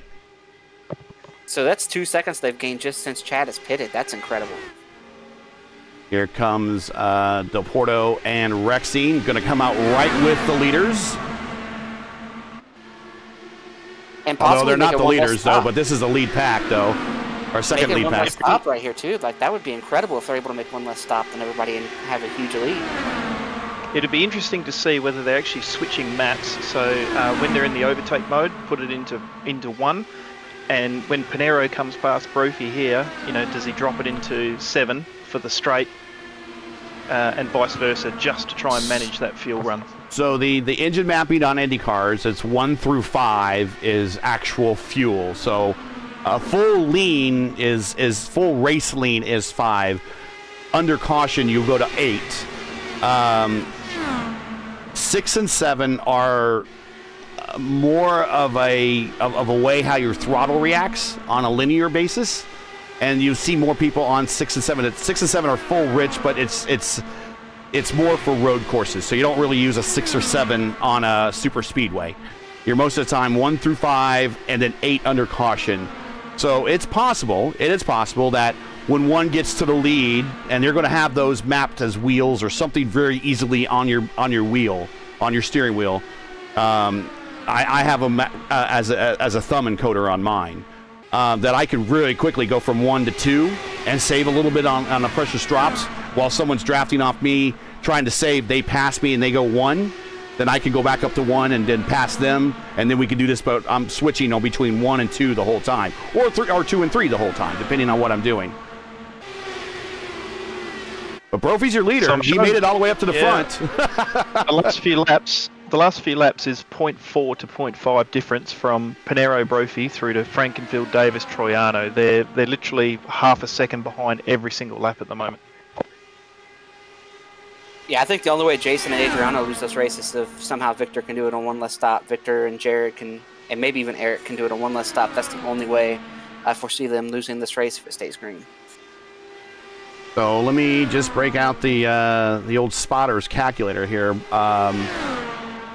Pinero and Brophy, they're getting ready to stop here real soon, as a matter of fact. So they went 30. Let's take Brophy, for instance, 87. They pitted on 87. he'll say he does 32. That puts him at 119, which is going to be in the next 7 laps or so. If he does another 32 after that, that brings him to 151 plus 32. Another after that, a 183. So they got 2 stops to go still. I think most everyone has 2 stops, but I think the one that can go deeper on a shorter fill, and that saves time, on short fills save time, might be that Porto stop. We'll see. We'll see how much time they save in the pit road. A second, as they say in IndyCar, is every second saved is a football field on the racetrack.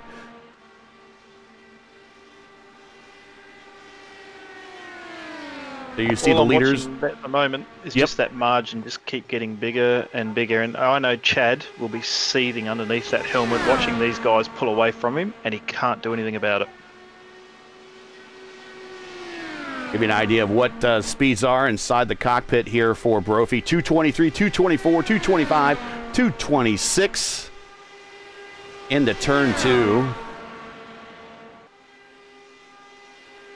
Now he doesn't have the draft. It's interesting that you guys talk about miles per hour, on a lap.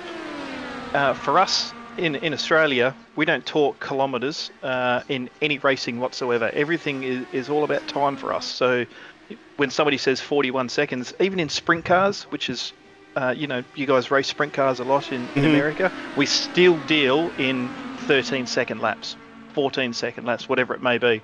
It really is very different between the 2 countries. Well, I will say this, over here in America on the stock car side and the sprint car side, we break down the seconds as well. I think the open wheel side and some of that F1 side, that's where it gets more into the miles per hour and whatnot. Well, the F1 side is definitely in the time, that's for sure. And I know that for the longest time, NASCAR was in the time, but then they started kind of doing in the speed, but then NASCAR started doing time as well. IndyCar will definitely 100% do time on road courses. Because you'll see a lap at 100 miles per hour at Long Beach, and you're like, that's nothing. I can do 100 miles per hour in my car. Not very impressive. So we just saw Pinero complete a pit stop. He should have 144 plus. Let me do this here again. So I'm showing only 28 laps for Brophy on that run. Well, showing 2 more stops for. And Brophy's had some kind of. Is he had an issue, or is he just pitting the next lap? He is in pit road, and he is 9.8 in the box, which doesn't seem too out of the ordinary.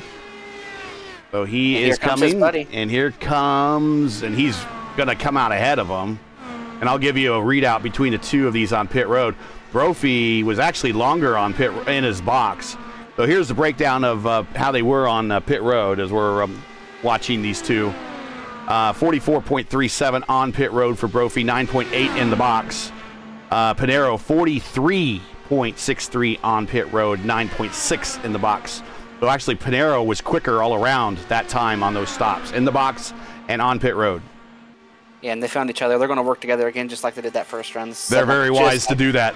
They're very wise to do that. And now they're in a good spot. They might start getting a tow off of some of the traffic out in front of them. Yeah, they do have, but in front of them, they're down in 18th and 19th at the moment. 17th place, Corey Johnson. Let's go get the camera on Corey there. There's Corey. They are about 4 seconds behind him. And if they catch him, now Corey last pitted. He's 19 laps into his current stint, went 29 his last time. If they can catch him, they will definitely get benefit of his draft. Although I'm not sure they'll get much benefit because he might just pit a lap or so after they really get up to him. We'll see. We'll see. They're a lot closer than I thought they were. Now, well, they're still 4.2 seconds behind. But that is a gaggle of race cars right there who are all running in dirty air. They should be making pretty good lap time over those guys here. We'll see this next lap. And then also involved here is Michael Hossack, who was involved in at least 2 incidents. We saw it get into the wall in the Long Pond Straight. Just kept it in the wall, allowed people on bite, so he wisely did not yank the wheel and bring it down and take out about 5 cars. And then I believe he was also involved in that turn 1, lap 2 incident that took out a number of cars very early on, including last week's winner. Now, Chris, clearly the commentator's curse didn't work. Oh, Caution. have a What look were you at saying there? that. It's a caution, guy? Samard against the wall, and there's a caution at lap 119, and that's going to pull everyone together. Samard's right front is smacked out of alignment, and we will find out what happened here. Now, here, does Brophy and Pinero come back in again? They're leading when they... Oh, actually, no, they're actually behind, so they probably won't. So we go 3 wide. We're watching the replay right now. 3 wide. Samard into Frankenfeld.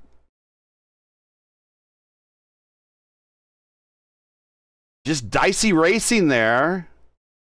And day done by Chris Samard, unfortunately.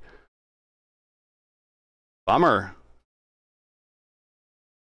Does Chad's car look all right?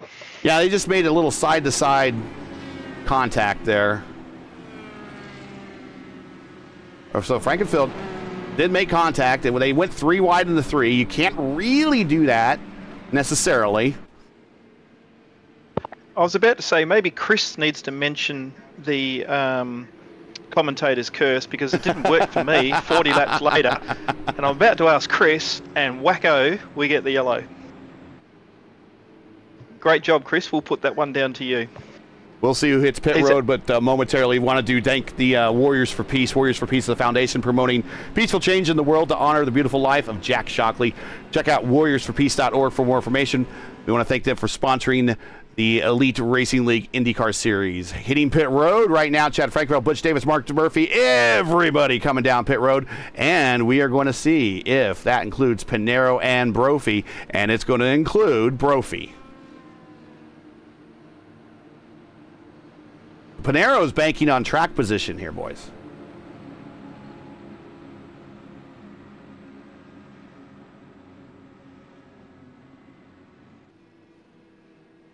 If it was anybody else, I'd say, I don't know about that. But it's Adriano.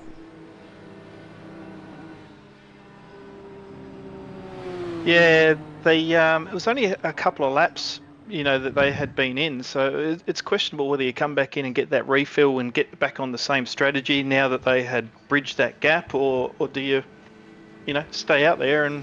Well, they do have extra ticket. They do have extra tires in pit road that if he wanted to slap on a new set, if he thought that new tires were going to be that beneficial.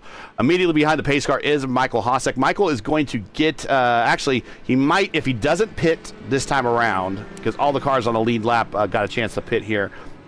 We'll see if he gets the waiver on. I'll explain that rule if that situation arises, but right now we'll see if he pits. But Pinero is your leader. Frankenfeld came out comes on pit road, comes out first. Comes in first, comes out first. Butch Davis is P3. Mark Murphy P4. Troiano P5. Sudik P6. Stanley P7. Tyler Fode very quietly worked his way up to 8th. Good on him.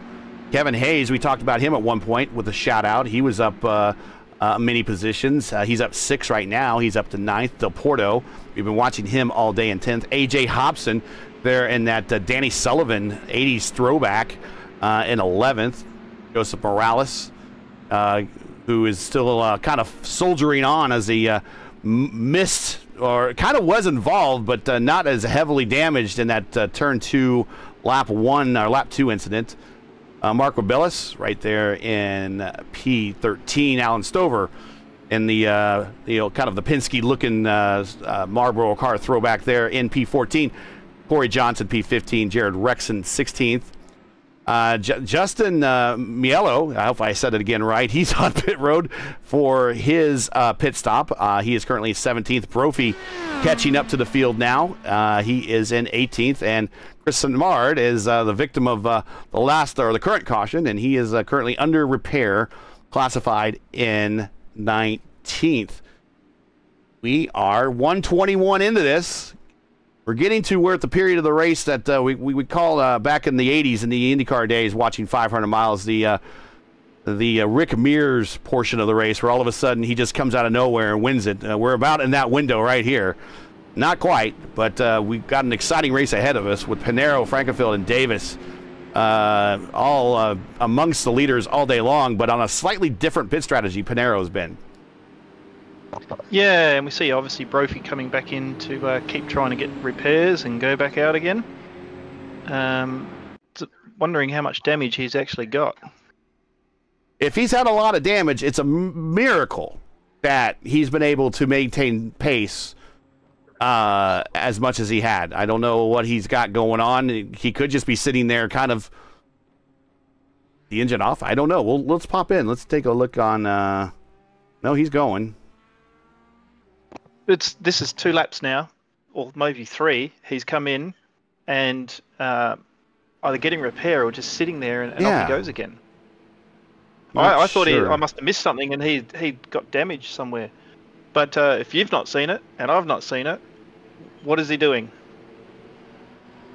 So obviously he's going to catch them back up here at the end of this lap.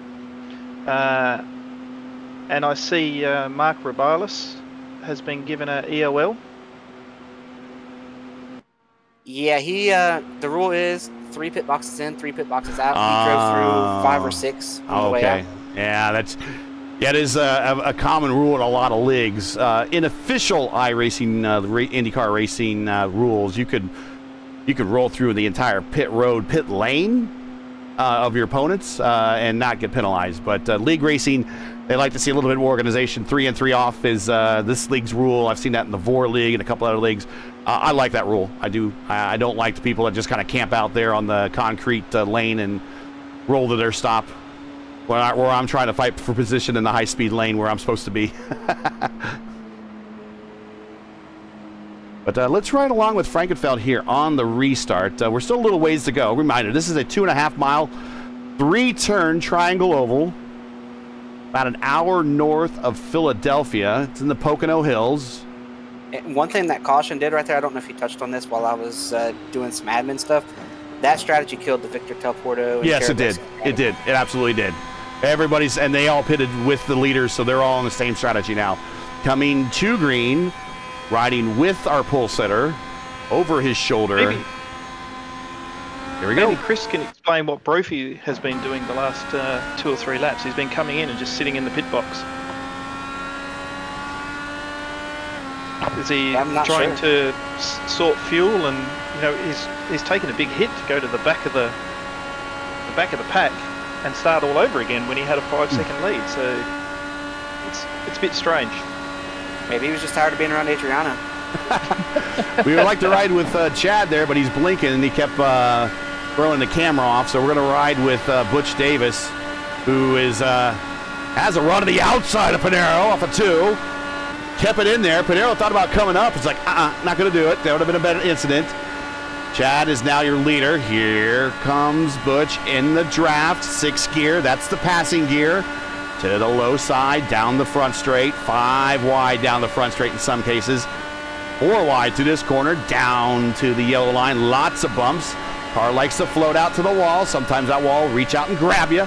He keeps it about a half a car off the wall. You want to also keep the car a little bit off the wall, causes some drag. To the inside, Frankenfeld going to the 3, going to the 2. You got to go through there pretty much single file. I do say that Chad's car blinking out is an advantage for him, though. That is an annoying advantage, and nothing against Chad. It's just you never know when you get near that car where that car is going to rematerialize. Here we come, passing again on the main straight. Down the front stretch into turn 1, modeled after Trenton Speedway that got demolished in the early 80s. Good exit. Which race has surely been Mark Murphy. Haven't heard much from him, and he's just sitting there. He's only half a second off the lead. He's been sitting pretty all race. Who do you think from here can win it? Anybody in the top 10, really. Murph's had a great week. He won that Michigan race, that the Strength of Field 4505 race, where he beat some real high I-rating people, and he won that race. So he's on a bit of a high this week. He's on a bit of a roll. We know Pinero can easily win this thing. I know Butch Davis can win this thing. Chad, probably a little upset from what happened last week. He wants to win this thing. Troiano, I've seen him in the strength of field races that we covered on Race First. We know he's fast. Nick Sudik, I know for a fact that he could win. He's going to be fast. Ethan Stanley's been here all day long, and that's where you just need to be. You just need to put your car in position to win here at the end. You don't know what's going to happen in front of you. Stanley could all of a sudden be 5th place on one lap and leader the next, depending on what happens on the exit of one of these corners. Kevin Hayes has had a great race. Rexing's had a great race. Fody, we know, has the ability to get up there. Anybody in the top 10, plus Jason Brophy. Yeah, we can't leave him out. It's interesting. So Mark, decided to change his strategy. He's putting more time into his Indy cars, and I think he's dropped off a fair bit of the NASCARs and stuff that he was doing, and looks to be paying dividends. He looks to be, really ramping up his technique in the car, and it's paying dividends. Yeah, I say that it's the more that you do reps in these cars, the better it does for you. The longer that you stay out of these cars and then you want to jump back in, it's not that easy. The more laps you do, wherever they are, doesn't matter. Road course, short oval, super speedway, intermediate track, street course, whatever. The more laps you do in the car, period, helps you. And he's put a lot more laps in the car as of late.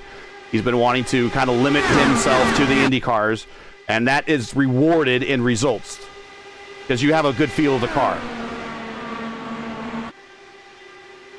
Yep, he's for him, it's just really paid dividends in deciding to concentrate. And I really like the luxury of iRacing of being able to go, you know what, I want to do a GT3 race this week, and it's very difficult to just stay connected to one car, but he's done it, and it's really going well for him.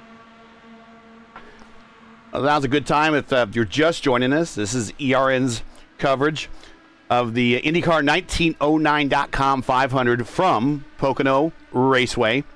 Your leader, well, right now, is Butch Davis. We're at 129 of 200. We've had a heck of a battle. Different pit strategies have been developing. If you're liking what you see, make sure leave a comment in chat, and make sure to give us a thumbs up. Subscribe to the channel. Ring the bell so you don't miss out on the next ERN race. They have lots of them, all sorts of different disciplines. You are watching IndyCars for the Warriors for Peace IndyCar Series here. Thanks for joining us. We hope you're enjoying it.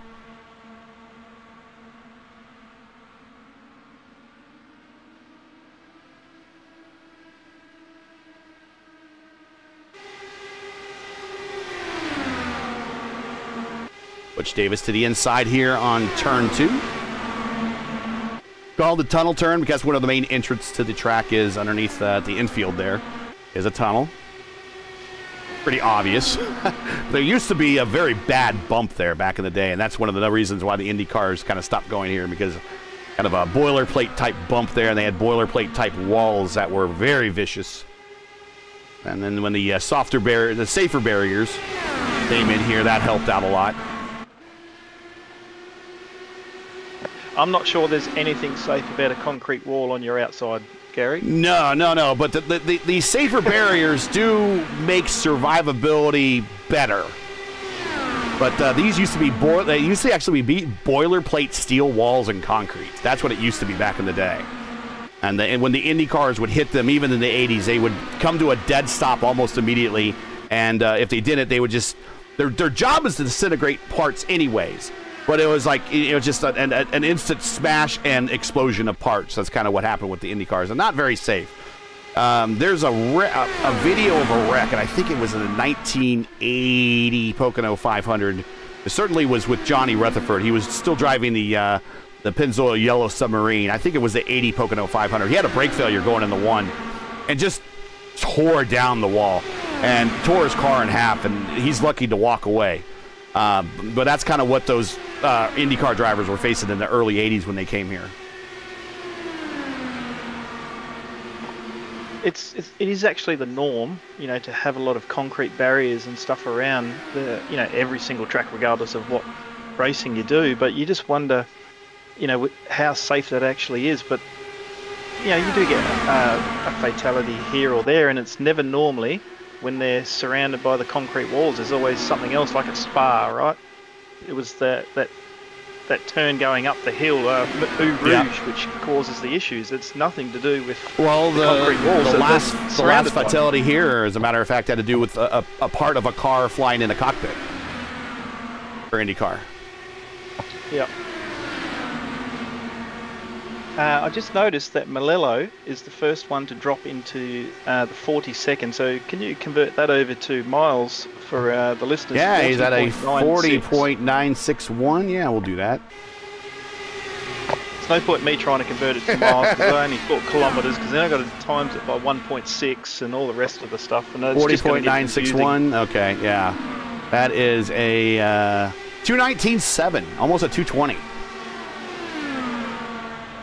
So we're going to consider that ripping fast? Well, the track record is 223, and that was on in an older style car.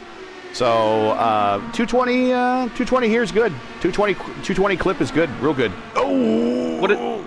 Almost slid up into the car. Juan Pablo Montoya's time was? Juan Pablo has the track record. I can put that up on screen real quick. It's a... where did I put that? There it is. There he goes, Juan Pablo, 223.871 in 2014.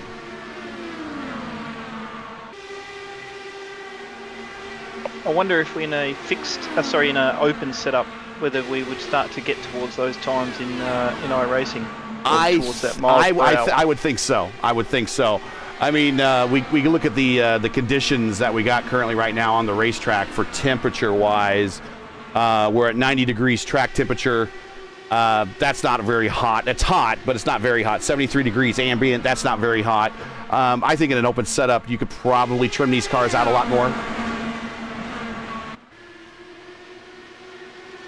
And there's one team that I know that knows how to do that that's in this race right now, and that's Private Label Team Hype there with Jason Brophy and his team. Those guys are really good in open setup races. In fact, in the strength of field, the race that they raced at on Monday for the Indy Open at Pocono, his team finished 1, 2, and 3. So, and there was no one close to him on other than that. It was them, and then it was the rest of the field. So we know that he has a good setup here, even for open. So I would imagine they could go faster. Yeah, and Jason, we saw him. You mentioned he kept pitting, pitted at 1 to go. Restarted out all the way at the back there, back at 18th, and he has found his way back up into the 8th position. Yep, 137 of 200. Current pit situation with the leaders, 17 laps each for Davis and Frankenfeld. The Pinero, though, the situation with him, 23 laps on this stint. He's opted not to stop. He's sticking with his strategy. He is probably due in here, I'm going to say, in about 7 to 8 laps, because he's been pitting about every 30 laps. Yeah, Pinero, I think, is going to need a yellow to win. I think he's going to get caught. Does Jason do it with him? Does Jason come with him? Not this time, I don't think so. Yeah, Jason's already gone back to the normal strategy, so Pinero is going to be out there by himself, and I'm not sure, with nobody there, whether he can keep involved. A yellow would be perfect. Anywhere in the next 7 laps for him would basically put him in prime position, I reckon. Gavin Hibbs to the inside of Troiano here. He's going to look into cracking the top 5. Hayes sticking it in there. He's going to go to the inside of Murphy through 1. He exits. We were saying earlier, Chris, we're coming up now towards the 3/4 part of the race, and who would be your pick to win at the moment? You could throw a bucket across the first 10. Yeah, that'd be so tough. I mean, you got Ethan Stanley, Victor Del Porto. We don't know, what Victor's got for pace. He's been doing economy runs all race. Jason and Adriano obviously have had the most speed, it looks like. They've worked together really well, but Mark's hanging around. Butch is there. I mean, it's anybody's race, but I think it's going to be Jason. I think Jason's the guy that's sitting here. He's got the most fuel. I think he's on a roll. Points leader. It's going to be really tough. Hayes washed up big time. Had to roll out of it. That's going to cost him a couple of spots. He was on the cusp of the top 5, and now he's going to fall back to 10th.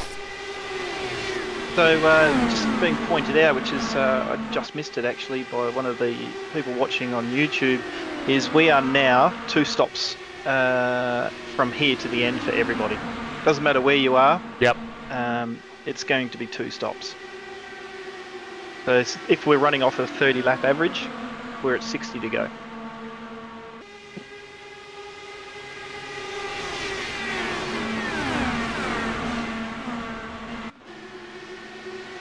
So Hayes gets it back underway, but he fell back to 12th, lost 7 spots. But that Code Brown moment brought to you by Survival.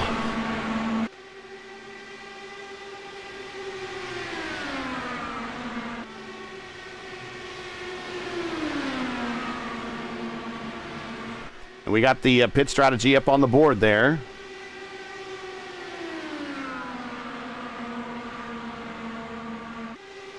As we're expecting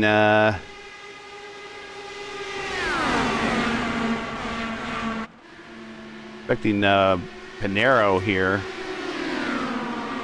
Probably the next 2 laps if he's been on. Oh, going 3 wide in the back with Troiano and Victor Del Porto.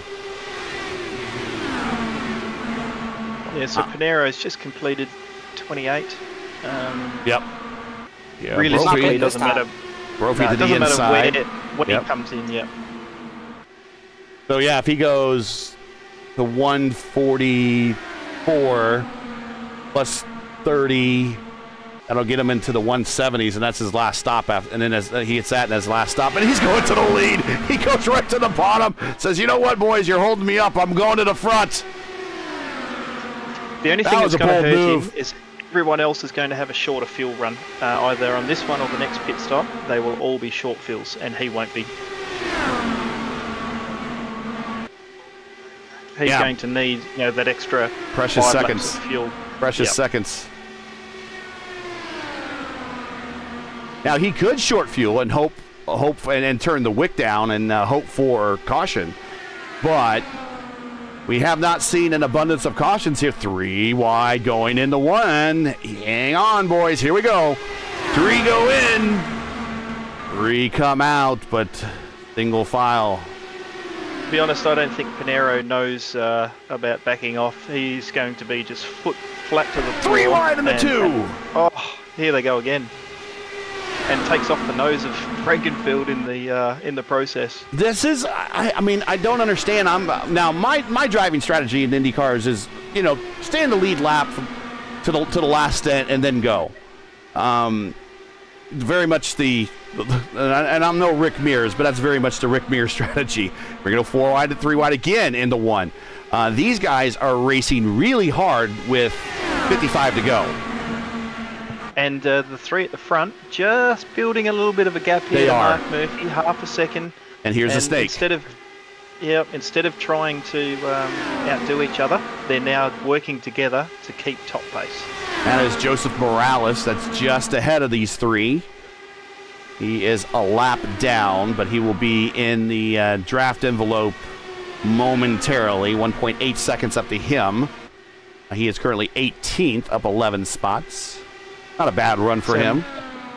Murphy and Brophy will definitely want to not let these guys skip away like they are at the moment. They'll hopefully click in what's going on and try and close that gap back down, because you don't want these 3 guys getting away.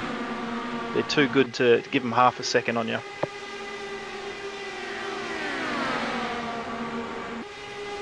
Waiting to see if Nick Sudik's going to get in this battle too. He's one of these guys you'll see late in oval races up near the front. And then that very unmistakable pink, bright pink wheels IndyCar. So today, oval track, these guys don't have to worry about changing tyres. It's purely just the 1 set of tyres all race, which obviously changes the strategy from the road racing where they've got to run the 2 sets. Oh, and IndyCar road racing? Yeah. So, yeah, they have, much like a Formula 1, they've got 2 different tire compounds, and they have to switch at least 1 tire compound in the race. So there's a hard and a soft.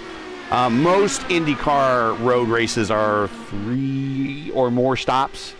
So you'll see them go, typically, well, strategies vary, but you'll see at least one stint on the stops, and the rest are on hards, depending on what the strategy is. But IndyCar oval racing, there are no. Now, back in the 80s and 90s, there were different compounds you could use for oval racing. Now it's a single compound.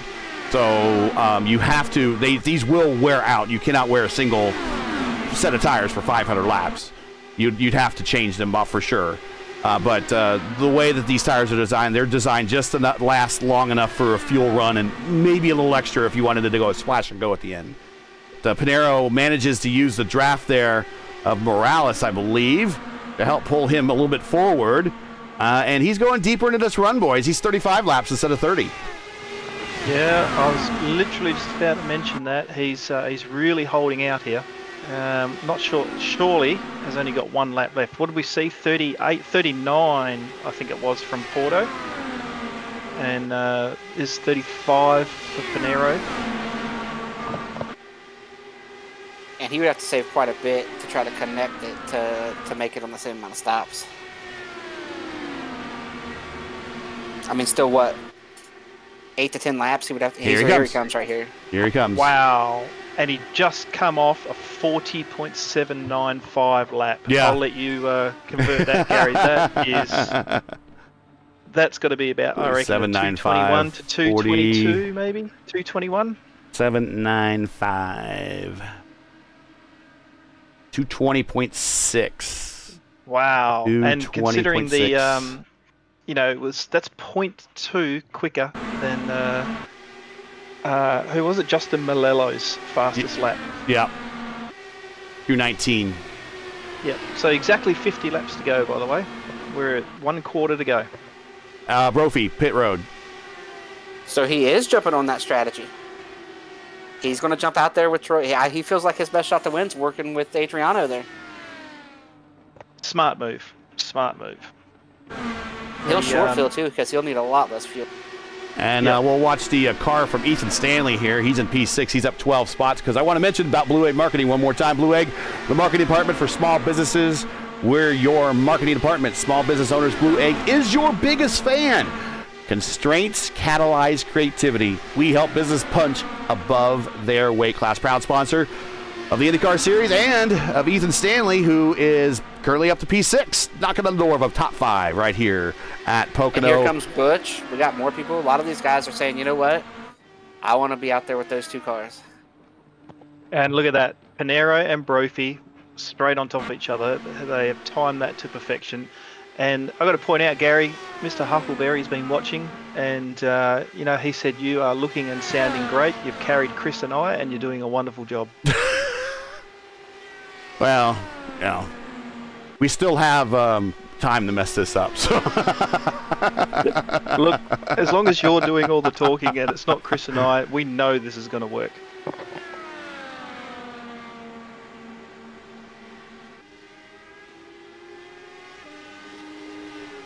But anyways, I wanted to mention I kind of had this whole factoids on IndyCar 500-mile races. Get into the long and short of it. Foyt won 67 races in his career, and that made about 13% of his IndyCar wins were 500-mile races, which is pretty good, actually.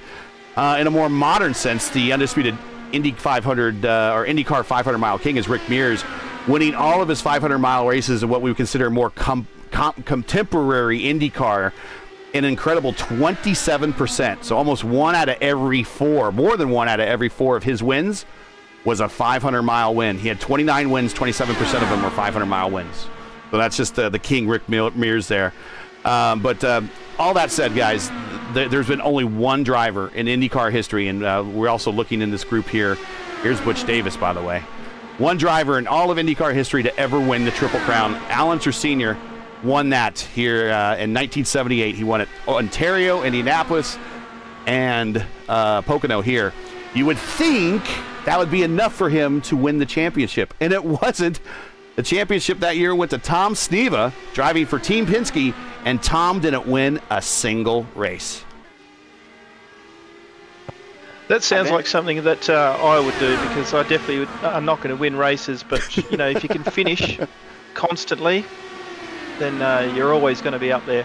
Now, speaking of Team Penske, Chip Ganassi and Team Penske. Chip Ganassi, Team Penske. Is someone else going to challenge? Well, IndyCar history has always had a consistent history, minus the early split years where you had two power teams. Before it was IndyCar, before it was Penske and Patrick Racing, and now it's Penske and Ganassi Racing. I don't think you could ever, with the money they have, rule out Andretti ever. I was going to say, are we just going to kick Andretti to the curb? They get that new building over there, that state-of-the-art building that they're moving into. It looks Look at all these guys popping out here for their next to last stop. But it is Troiano still the leader here, and we're going to look at him. We've been watching who would be the leaders when the pit stops are done, but Troiano is the leader. It's great, and if you don't love Andretti, there's something wrong. You're not following IndyCar, right? But you are judged by the amount of championships, and they are not winning them. No, not lately. No. I think it's coming. I think they've got, if they can get the equipment right, get everything worked out, they've got some good drivers over there in the stable. Yeah, Kyle Kirkwood, Captain Kirk there. I like him a lot. Of course, everyone likes Colton. And then Marcus is driving for them. And to be fair, Marcus should be a two-time back-to-back Indy 500 winner. Oh gosh, look at Kevin Hayes. He is in this battle, folks. Once they pass Troiano on pit road, who's coming off pit road right now, Kevin Hayes worked his way back after falling back to almost 12th. And we're 3 wide. Pinero going to 1. Oh, we're gonna get tight there, boys. Oh, Hayes. Kevin Hayes. He's right there. Brophy had to lift a little bit. Well. Yeah. Hayes up 11 spots. He's not something that we've been, someone we've been calling through the race. He's just been sitting outside the top 10 and at the right time of the race. Yeah, he got up and knocked on the door of the top 5, and then he had a moment off of 1, and he had to really get on. He lost a ton of momentum and fell back to 12th or so. But then after this last set of pit stops, he's right back. Nick Sudik to the inside here. I told you, watch out for Nick. Here he comes. I'm going to tell you, that 00 looks really tight, especially off of 3. That's where he's giving up some time right now. He seems to be struggling getting off the corner. I think he might want to mess with his tools a little bit more. Well, the tools they have in the car to use to help get the car to rotate through the corner. The bigger tools are the anti-roll bars, front bar, rear bar. Stiff rear bar, a soft front bar makes your car tight, and then if you do it the opposite way, it makes it loose. And then the finer adjustment. Look at him. Yep. And way off the. Yeah. Yep. Almost got into the wall that time. Had to lit up. Let him recover. He definitely has the pace. I'm an absolute racing novice. I love driving the Indy cars. I'm still learning about these bars and the weight jacker. The weight jacker is for the finer adjustments. The weight jacker is for the finer adjustments. Now, real IndyCar racing, the weight jacker controls weight across the front of the car. In the sim, it controls the right rear ride height. So if you were to play with the button really fast in the pits, you would watch your right rear go up and down. The drivers in the fixed series have learned certainly on super speedway or the drafting races or the meme races, as we call them, at Daytona, Talladega, iRacing Super Speedway, that if you just set that to 0-20, that lowers your right rear wing out of the wind by everything else, and that increases your speed on those tracks by sometimes as little as a tenth, maybe a tenth and a half at most. But that's a lot on those type of tracks. But that's what playing with the weight jacker will do, is it controls the right rear height, spring rate, and that's how it lowers and raises the car and helps you rotate through the corners. Briano up in the gray. Sorry? I've heard of some guys for the Indy 500 here that will drop it on the straightaway and get it back to the corner. Yes, they have hotkeys mapped that will take it from wherever they want it set during the majority of the race. So like +5. And then when they get on the straights, they hit the hotkey and it takes it to -20. And they do it real IndyCar racing. If you watched some qualification runs during for the 500, if you saw when Graham was having a hard time, they were always telling him, adjust your tools. They would go on the back straight and set the weight jacker at one thing, and then before they get into the corner, they would set the weight jacker at something else. So they were always changing the weight jacker down every straight, through every corner, and that's just the nature of how the IndyCar drives, even in real life. In the fixed series, you can use it as an advantage. In the real IndyCar racing, you can help. It just keeps you busy, but it helps you get around the corners. Yeah, caught up in the dirty air, you got to get it up to like a +5 or a +7 sometimes, and try and get a wing out in clean air just to help turn it in, right? Yeah, plus numbers plus numbers I believe make you tight, loose numbers make you loose. And if someone in chat says it's the other way around, it's been about a year since I've actually driven one of these cars. Yeah, so the tight will help in the dirty air, is my understanding. Yeah. Whereas if it's too loose, you just wash out and you end up. No, the loose will help in dirty air, because the loose is the back end coming around, so that's your car rotating. If you're loose, you want to tighten up. Yeah, but what you got to be careful too is if you adjust it for dirty air and then you poke your nose out and you got used to it at one setting, it'll just snap. Absolutely. That gets you in trouble in a hurry. Absolutely, and a lot of the cardinal sins a lot of people when they learn these cars do is they do a pit stop and they forget to reset their tools. And the other thing they do to reset their tools is on restarts. They'll have their tools whatever it was when they were last racing, and they'll turn into turn one, and all of a sudden the back end comes out. And part of that has to do with cold tires. Part of that has to do with not being at 100% up to speed, and you don't have all the physics working for you. But part of that has to do with you forgetting to play with your tools and reset them. 3 wide going into 2 here. Boys! Man. We're also getting close to the last pit stop range. And who's going to be the first to pull the trigger? I think you need to get under 30 laps. Yeah. Is someone under willing 30 to take will a get you chance? home. Under 30 will get you home. Just like Indianapolis. Your last stop should be always right around 170 Indianapolis. Based on what we've seen today, I think Adriano is going to pit on 170. He's been doing 30, 30, 30. There is a strat that we jokingly at Indianapolis when we race against Nick DeGroot. He's out, unfortunately, when that early turn 1, lap 2 wreck, 3 wide, going into 2 again, thinking about it, tucking back in. It's called the DeGroot strat. Whatever DeGroot does in a 500-mile race, or even if it's a race that's 100 laps, so 250 miles, at lap 70 or 170, you can always count on DeGroot pitting. So we learned that at the very least, if you pit out 170, you're good to go to the end. Your tires might be worth crap at the end, but your car is going to be very, very light. It'll be interesting to see, have they been sitting at maybe fuel 3 or map 3 or map 4 for some of the race. So they want to turn the wick right up for map 1 for the last section, and which is really going to drop their fuel run down as well. Well, and if you turn the wick down and you're not using as much fuel, that helps with the short fill. Yeah, which a la Porto, Victor. Yeah. He's at 39 laps, just sitting there in mid-pack, half a second off the lead.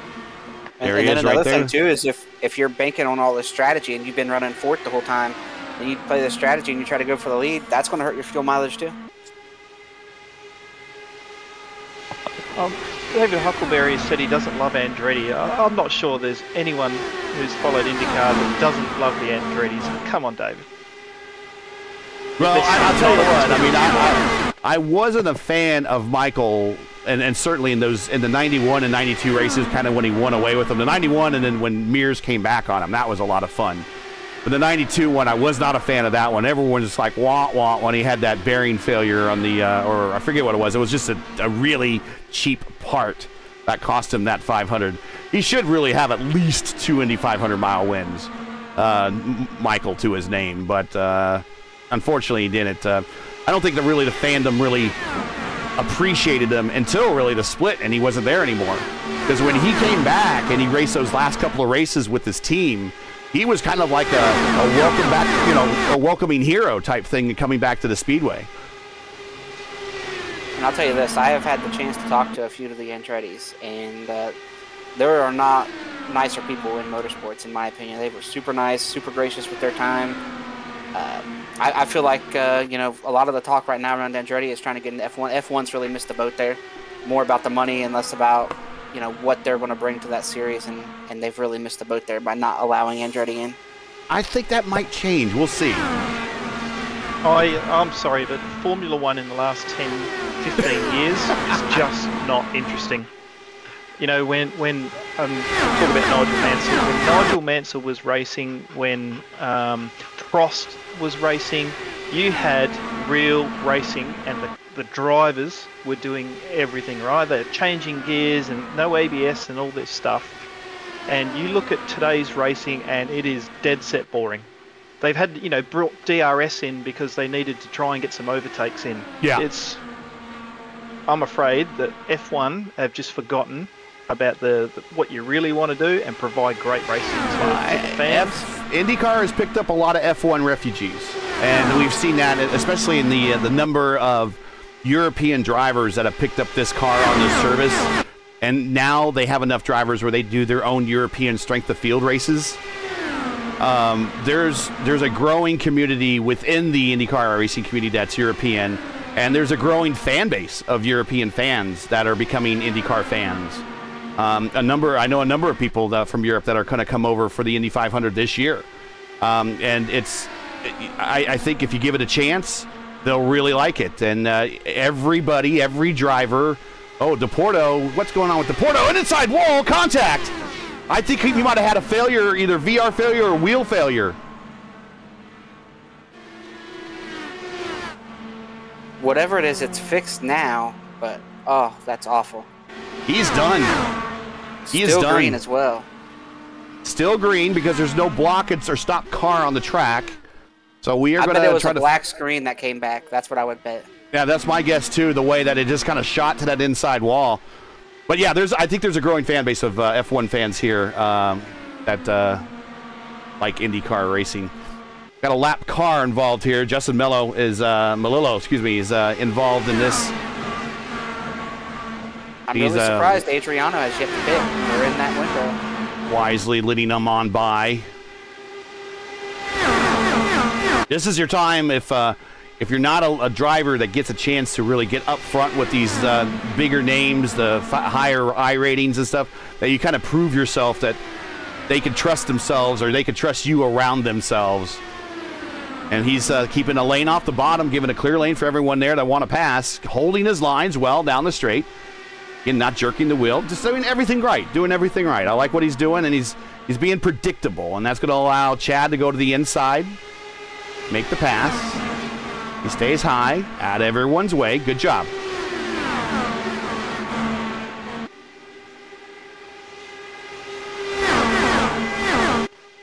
Yes, still no pit stops. We're well inside that window now.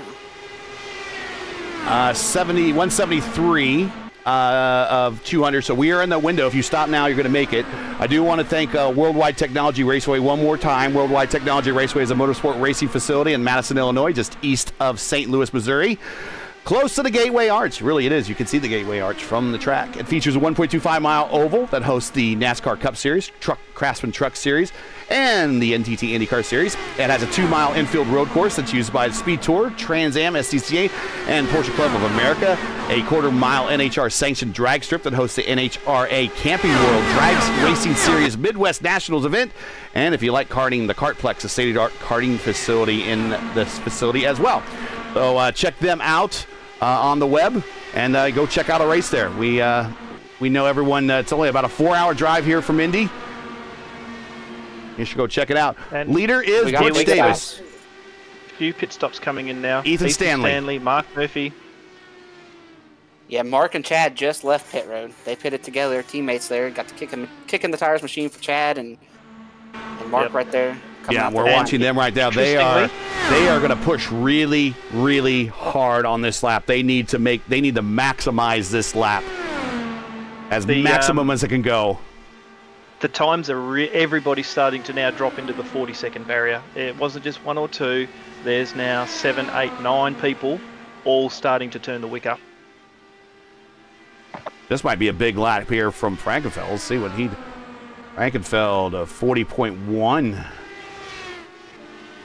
Murphy, a 40.086. 41.086. Almost, yeah. Almost in the 40s.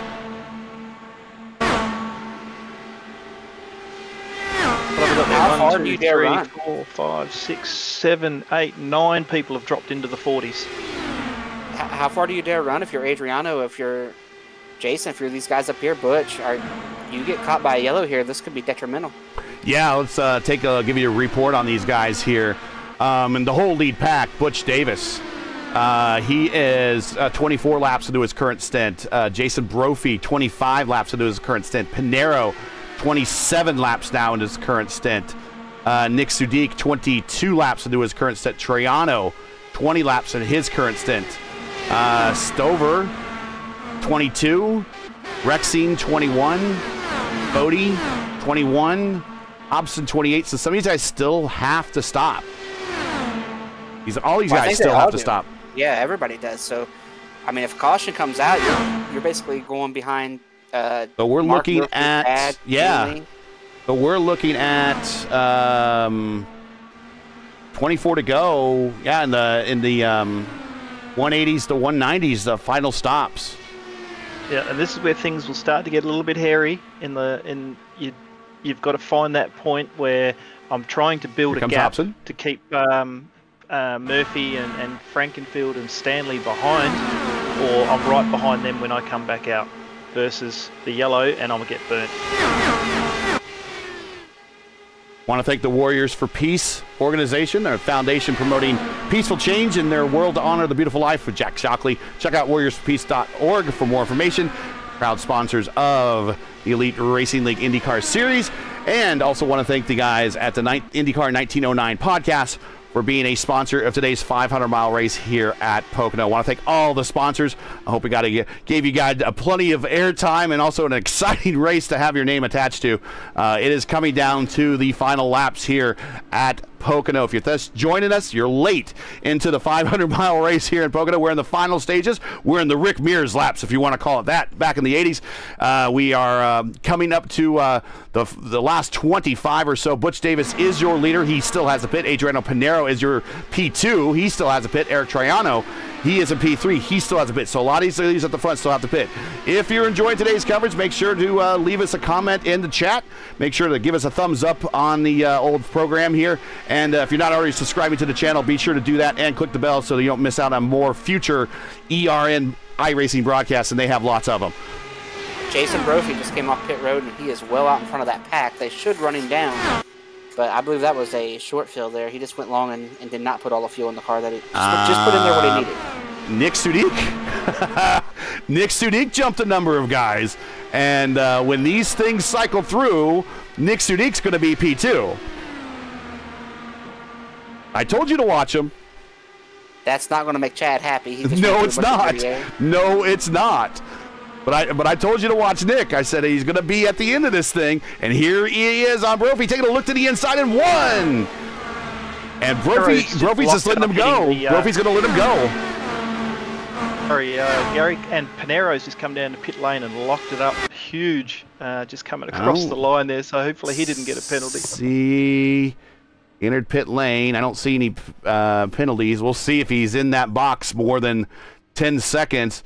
3, 4, 5, 6 seconds, 7, 8, 8.18. No penalty, down and away. That is your last stop for Pinero, and a short fill. And we'll see where he comes out. Wow, Frankenfield with a 40.718. He has really gone. Well, the lead of this group, not the lead overall.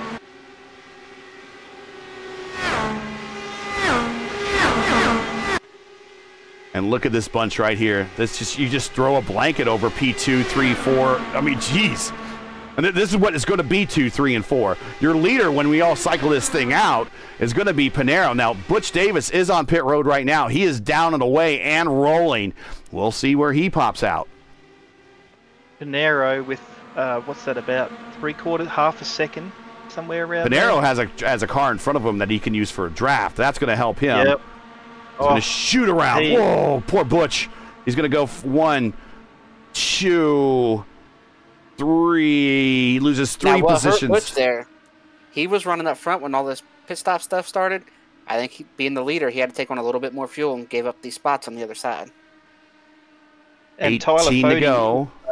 He's only just up the road from Panero. If he can get into the draft of Fody before he goes in for a pit stop, he might be able to just etch out a little bit more time over Brophy. And I think Fody was on pit road last time when that lap came through. We're showing 40. Fody with 27 laps on his current stint, so he's still P3. He has not pitted. Neither is Stover, and neither is Troiano. We're watching those guys right here. Even if we do have a caution, these guys are still going to have to stop. There's not enough fuel in those tanks to go over the last 10 laps at speed if we have a caution now. So the leader, when this all cycles through, is right here. We're on a kind of an expanded view because this field's just getting strung out a little bit. Is Adriano Pinero. Is that orange car with the bright orange rims, the Corinthian Bread King team. And Brophy with a 40.758 on the lap before as well. So he's definitely areas. He's getting closer and closer to Pinero. He's just got to get inside that draft zone, and he'll catch him up. He's there. He is Brophy's 2. Get a look on here in Panera one more time. He is 1.2. Yeah, so he's well with it. Well, here, watch. Obviously, you're watching him eat it up. Look at that. Yeah. He closed that gap huge down that back straight. Oh, and Mark Murphy's got a hornet's nest all around him, nearly wrecked in the tunnel turn. Boy. Yeah, that is a lot of action. And then we got a lapped car, I think, way up in the gray. That might be Corey Johnson. Corey did a good job I don't think that is Corey. I'm not sure who that was, but he did a great job at car control, keeping it off the wall up in the gray.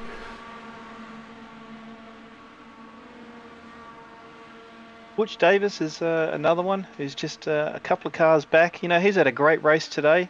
He probably hasn't quite etched out the laps that these 3 guys at the front have.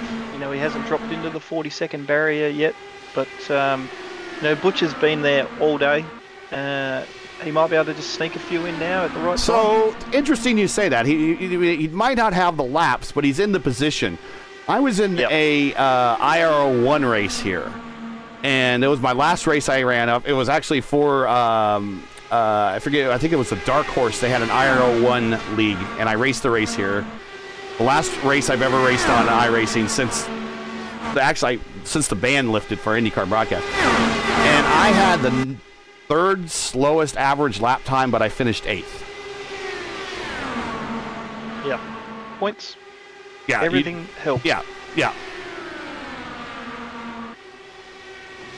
And just getting your car in that position, and maybe not the speed, but track position after a while does matter.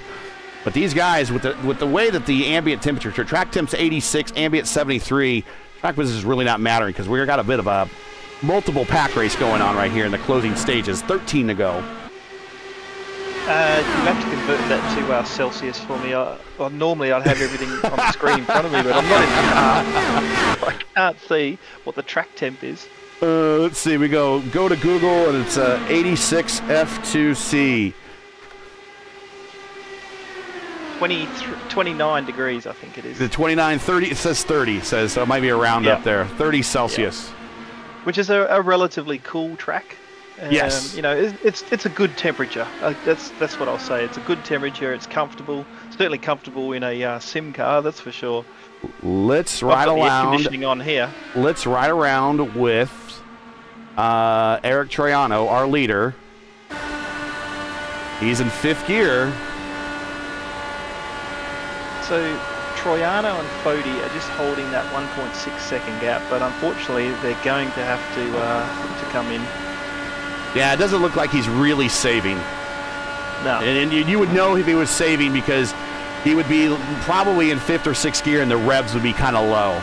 He's actually shifting when the revs reach high point in 5th. Let's see if he makes the turn down pit road here. 4th gear. Yes, here he comes. Troiano is pitting. Getting down to the line there. Get him. Hopefully no penalty. Now this should be a short fill though, so they might still be right there with the shopper. Bodie with them. So now we watch Panero. Panero, they're on the long pond. They're coming up the street, turn 2. Still have a long way to go to get to the pit road. Down the short straight. In the bright yellow and pink car. Nick Your guy, Sudik. you've been following him, Gary. Yep. Nick Sudik, yep. Here they how come. much are tires worth? You know, Okay. These guys that are coming off the road. The tires are going to be good for a couple laps, especially in turns 1 and 2. Troiano Foti coming out of pit road. Here come the leaders. I don't think they're going to be up to speed to really contend. We'll see. Troiano's up there. Troiano's going to come out ahead. And there you go. Wow. Strategy on the short fill. That must have been a super short fill. And the freshest tires. You know, Troiano. that's Okay, guys, here it is.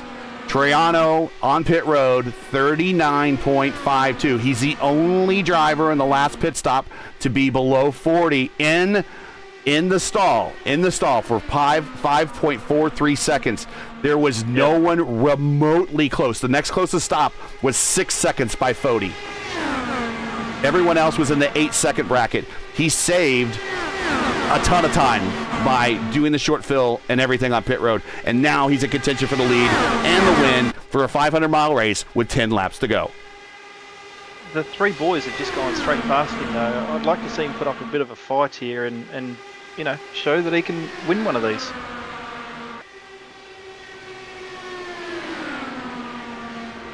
I think they kind of jumped on him a little bit. Oh, Rexing. that was Rexing. He reached that third turn wall will reach out and grab you. And momentarily wanted to have a hug with him. He's not going to have it. Nick Sudik to the lead down low. Troiano's been in clean air a long time. He's got to get his tools right here, and he don't have a whole lot of time to get it figured out. So he's trying to, I would imagine, mess with all his tools, his weight jacker, everything he's got to mess with. He's trying to get it in position. Yeah, you got to reset all that on the fly, and 5 seconds in the stall is really not a long time to reset your tools. Panero resumes the lead. Oh, wow. Now the snake is occurring down the front straight, or the dragon, who you talk to. Brophy's going to stay down low in the 1. Brophy on the bottom side gets the lead.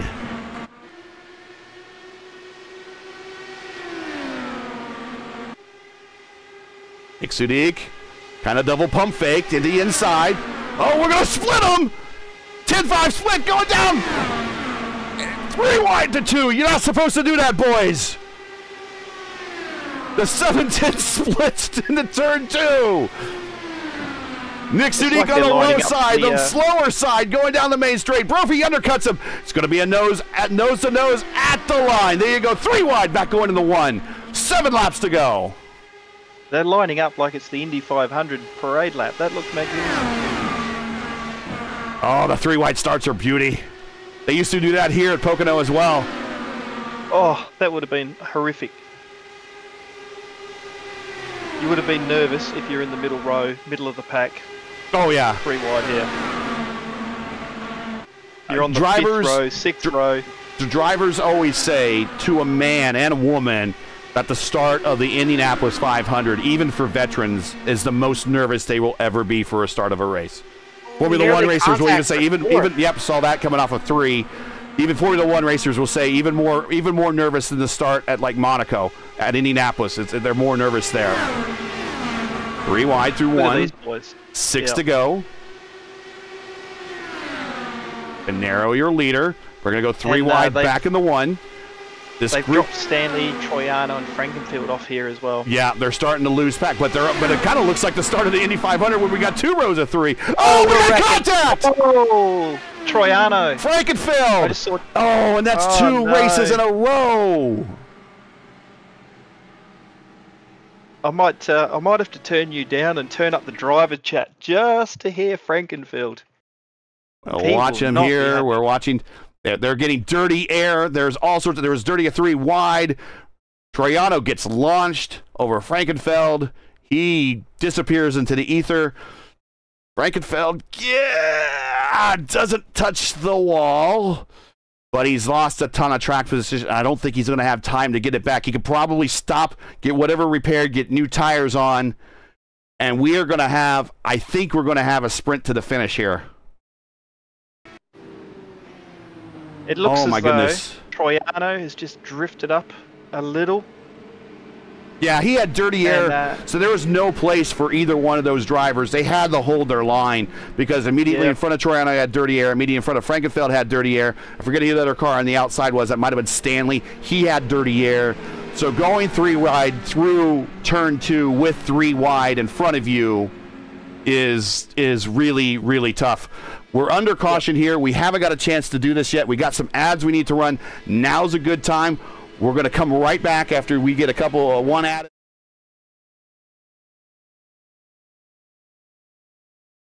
The NASCAR Cup Series returns to Worldwide Technology Raceway on June 1st and 2nd, 2024. The time to get your tickets is now. For only $10 down, you can lock in your seats for an incredible weekend of family fun, featuring the Enjoy Illinois 300 and the Confluence Music Festival. Racing, music, camping, it all adds up to one amazing party. Go to www.raceway.com for the hottest ticket of the year. Racing isn't easy, but experiencing it is. iRacing puts you in the driver's seat with the industry's leading sim racing game. Drive on laser scan replicas of the greatest racing circuits from around the world. Go head-to-head against other drivers chosen by skill-based matchmaking to ensure competitive racing at every level. Compete across all your favorite series. In officially licensed cars, engineered to deliver the most accurate driving experience possible.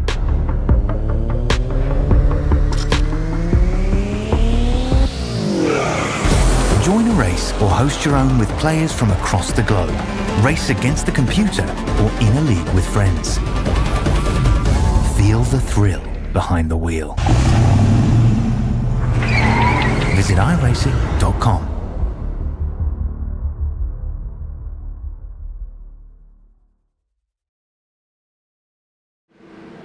All right, we are back. So, Race Control has, we're going to get a USAC start. Race Control said no, what is it called, the control lap? It's when the pace car goes in. Race Control. Race Control did not make that call. Pace car, when the pace car comes in, we are going racing. Panero did not necessarily like that ruling. I don't blame him. That's a rules change mid-race, but I think they want to prevent it from ending under caution. I guess this is their style. I'm just giving everybody a hard time. Never mind. I was going to make a red flag comment, but I was like, no, I don't want to hear about that in the post. Blame Chad. Blame Chad, boys. All right. I don't want the producers to come after me and say, "Darn you, Gary! What are you doing?" Dave won't come after you. Dave will blame Chad with everybody else. Right here with us. Well, before you get a chance, anybody else, make sure to like, share, subscribe to this video, subscribe to the channel, click the bell, make sure to hit that thumbs up, and make sure if you have a question, you want to say something, you want to cheer on one of your favorite drivers, do it in chat. Now's the time. I wonder with the way Adriano's running so low that he might have just enough to finish this race barely. So was there a tally issued on Troiano for the drift up there? His car has disappeared into the ether. It left the racetrack. It was like Elvis left the building. Yeah, he you know the 9.2 difficulty we had before? He tried to outdo that. Well, guys, lights are out on the pace car. Lights are out on the pace car. We are going green this time by. So we are actually going to get a green-white checker. Beautiful. But yeah, I didn't see if there was a tally issued on Troiano or not. There was 14 car tally. Okay. For that. Yeah. He drifted up just a small amount, but it was, you know, he come off his line. Chad was holding his, and I think the tally was always going to go to him.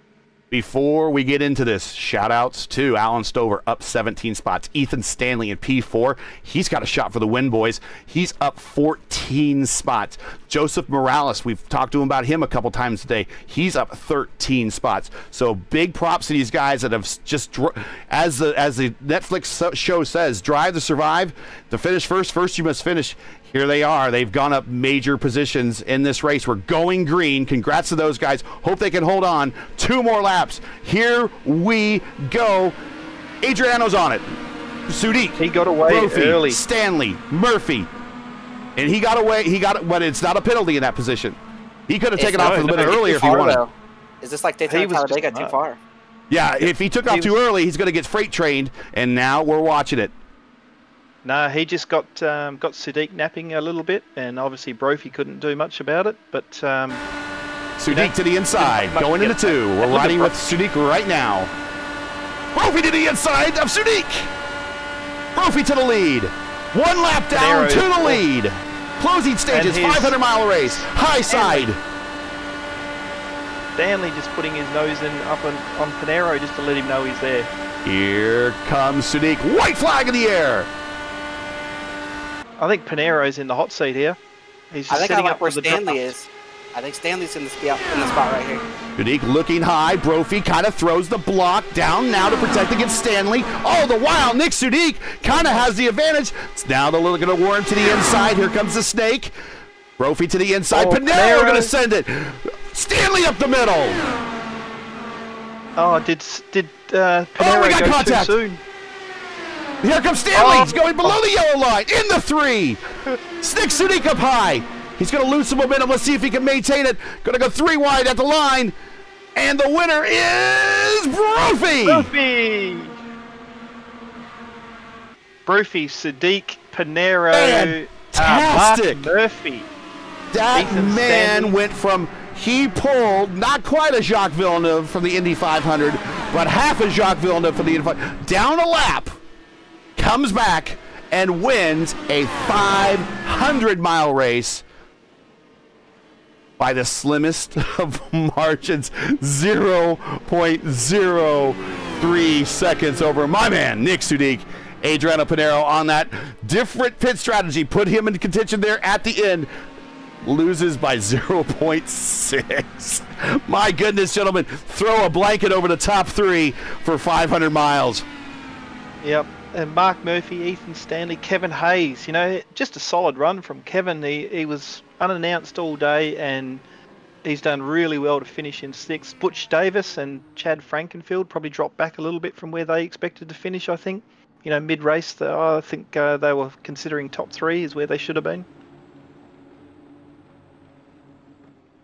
And let's get this extra displays off there. We'll show the results one more time there. Boop, there we go. So what was it? A wing? Yes. A wing and a prayer. There we go. But Jason Brophy, Jason Brophy, your winner. Nick Sadiq, P2. Adriano Pinero, P3. Mark Murphy, P4. Ethan Stanley, great race for him, P5. Kevin Hayes, great race for him, P6. Butch Davis. I don't think the 7th place finish is indicative of where Butch was all day. He was among the top 3. Frankenfeld, in that he does recover from that incident with Troiano that caused the last caution, finishes 8th. Rexy 9th, Fody 10th. Justin Bolello, I don't think had the fastest lap, but he was one of the fastest cars at one point during the race. 11th, Alan Stover 12th, Hobson 13th, Rebellis 14th, Johnson 15th, Morales 16th, Troiano 17th. Now we're starting to get the cars that didn't finish for one reason or another. Sinmard is 18th. And we'll try to move the results here forward. Well, boys, you know the good bit about this is we're going to ask the tough questions. I want to know what Brophy was doing on pit lane. Let's see. Hasek 19th, Del Porto 20th, Conley 21st, Smith 22nd, Owens 23rd, Soar 24th, Scholl 25th, DeGroot 26th, Edwards 27th, where a lot of these guys were involved in that early turn 1 incident. And Tucker 28th, Hibbs, last week's winner 29th, and Tony Schowen rounds out the remainder of your 30-car field. Wow, gentlemen. Whew. So 3/4 of a car to Derik, and another 3/4 of a car to Pinero. So top three within 1.5 car lengths. All right.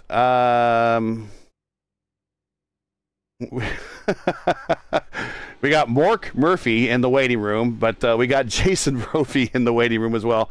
I don't know if we'll see Pinero. Normally, he does not come to my booths when we do the race first races because he's concerned about his English, but his typed English is pretty good. Hopefully, he'll have a race report where he can talk with everyone. Waiting for Nick Sudik. I know he should be very happy. So we'll just give him a couple more minutes. There he is. There he is. Let's bring him on up, Nick Sudik. Nick, I was telling the guys, watch this guy. Watch this guy. He's going to be there at the end. Watch this guy. You made me look so good. Thank you very much. Talk about your race, sir. I love 500-mile races. What can I say? No, not many people jump on and use that as their opening line. Nick, great work. Brant, I'm a work of art. You can ask Gary. We've commentated many times together. But yeah, God, excuse me, dang, like, wow. Okay, first off, I gotta thank Mad Mike. I gotta thank Mike Hurley for engineering. We were in position before that first caution after that really long, like almost half a race green flag stint happened. We were in position to actually have track position and be good on fuel to push the last stint and a half. So we were going to make great time. Nobody else would have been able to touch us just because of the gaps that built. And that caution fell, so we had to kind of reconstruct everything. But, we had a great strategy. We took the track position there at the end. Was a little worried about the tires just because how aggressive we were running, especially those last two green flag runs there, those two stints. But I know how to save my stuff. Yeah. I'm not gonna lie though. I'm a little heartbroken. So I took about a year and a half hiatus off from this league.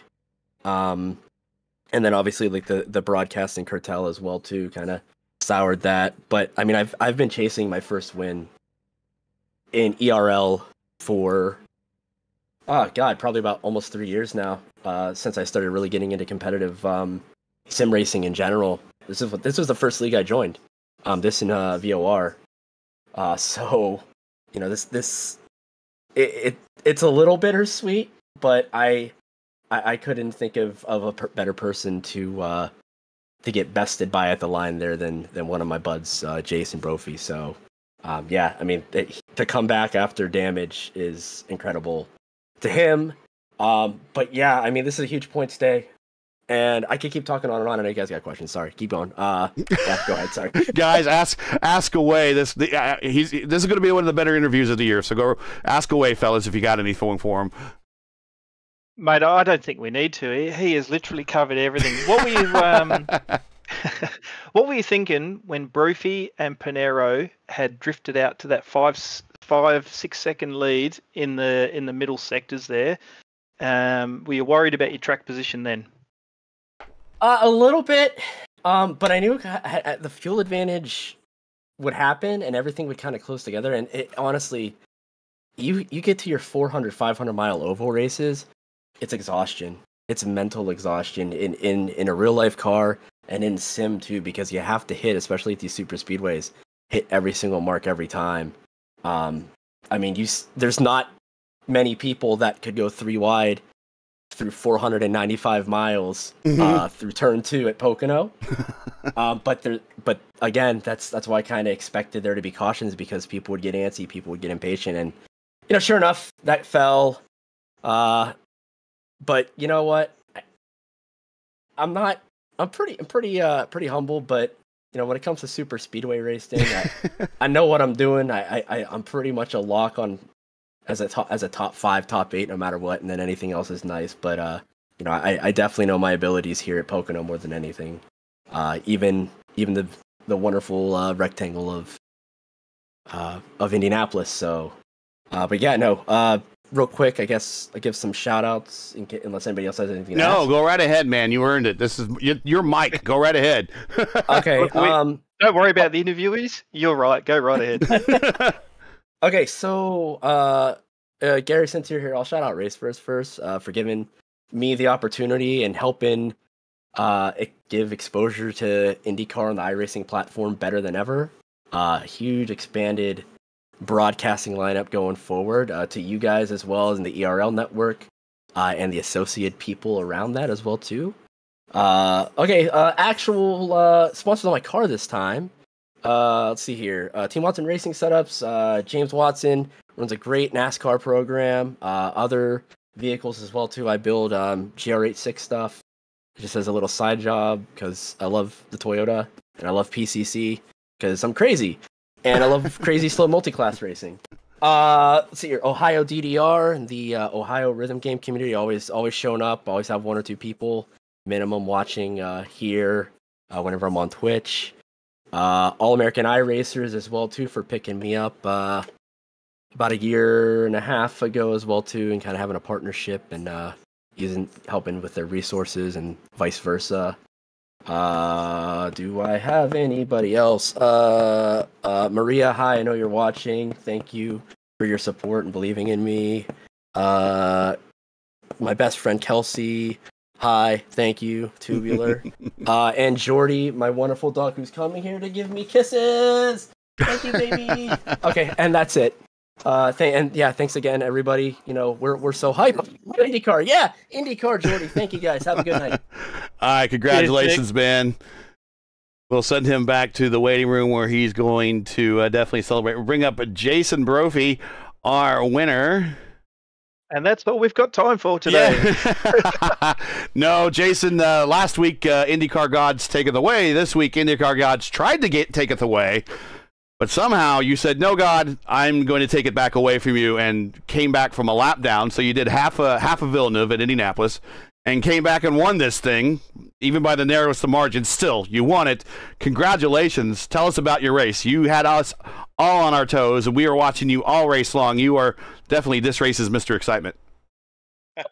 Thanks. Lap 24, obviously. I saw Adriano pit, and the whole plan was, I didn't have a plan beforehand, but I knew we were going pretty slow. And so I thought, you know what, I'll latch on to him. We can just go swap and go fast. It'll be more entertaining than riding in this pack, because I was losing ground doing the fuel save and stuff. And then, I had the bias too far backwards. And I'll be honest, no. Racing Gods didn't try and take it away from me. They saved me on this one because I saw the barrels coming, and I knew I'm hitting the barrels. It just skimmed right past, and I bent my wing hitting the barrels, and then I released the brake, and when I rolled into the wall, I get to hear, you have wheel damage. Really? Great. So I rolled in my pit box, and it says it's all repairable. But you know what? We just got to go drive it and see what happens. Because at that point, I wasn't really a lap down. I'd be a lap down in between. But I was just hoping, okay, lose the 5 seconds plus whatever, and then just try and latch onto the pack when they pit, and I just missed it. And so, thankfully the next one, the way it worked out, I was able to work my way through the pack, get back toward the front, and then finally latch onto Adriano. And we did what we wanted to and pulled away. And I'm not sure I wanted the caution because they didn't actually change the way the car handled when I got it fixed. Maybe a little bit less tight, but also the temps were going down. So, and then, it was just trying to get to the end, trying to be in the right position. I don't know that I played that right, but I think when Ethan poked to the inside going into 3, I felt pretty good as long as I didn't, end up flying into the fence at the entry to 3 as well. Because that gave me, Adriano had to kind of play both sides, and it gave me enough of a run coming out of the corner that I could carry momentum to the finish. So, it was a great day overall. Glad I could make it eventful. Wish I hadn't done that at the start, but I did live up to reputation and still came home with victory. So, raced really well at the end with everybody. It was a lot of fun, even though it's stressful racing. Haymakers back and forth, throwing back and forth 3 wide through the tunnel turn as the middle car. I did not enjoy that, and I did it twice. So, I think that's great racing for everybody. I was racing with Panero, a lot of fun and really well to work with. Okay, Brant, go right ahead. I know you have questions for him. Look, I did not realise that the car had that much damage when you tried to play with the barrel. So when you came in, we were like, "What's he doing? He keeps coming back into the pit. He's going. That's 3 laps in a row. He must have got damage." And I was going through the footage, going, "Where did he get this damage from?" Because you were doing low 41-second laps with Pinero with a damaged car. I mean, I can't do 41 with a normal car, let alone 41 Yeah. with a damaged car. It didn't hurt me seemingly in the swap or anything, but I knew in traffic it made me tighter a bit, and I just there was long enough left in the race. I figure I want to get that fixed because the other side of it is if I hit something real light with the right front, technically it's probably a weaker toe link, some stuff like that. So I didn't want to gamble on you know breaking the car even more. So I figured I'd get it fixed the way I'd been racing. I felt like I could get back to the front in the time we had. Um, and it worked out. I got back to the front by the time we did the first pit stops, and then just stayed there the rest of the race, basically. You know, didn't mess up my pit stops once I got to, the brakes sorted out. I actually felt like I had some pretty good ones in there, which for me is a miracle. So, Yeah, felt okay. The brakes were just a little awkward. It's one of those I was afraid to lock up the brakes, so I was just pushing to where it wouldn't lock up, and it was a little sketchy once or twice, but also pretty fast. So. the 2 blokes who locked up going into pit lane finished 1 and 3. So obviously it works for you. So you should keep doing it. Did Panera do it as well? Yeah, his was on I think the second last stop. His wasn't nowhere near as bad as yours. But yeah, clearly it doesn't matter how good you are, you still make mistakes now and then. So, but mate, you ran an absolute incredible race.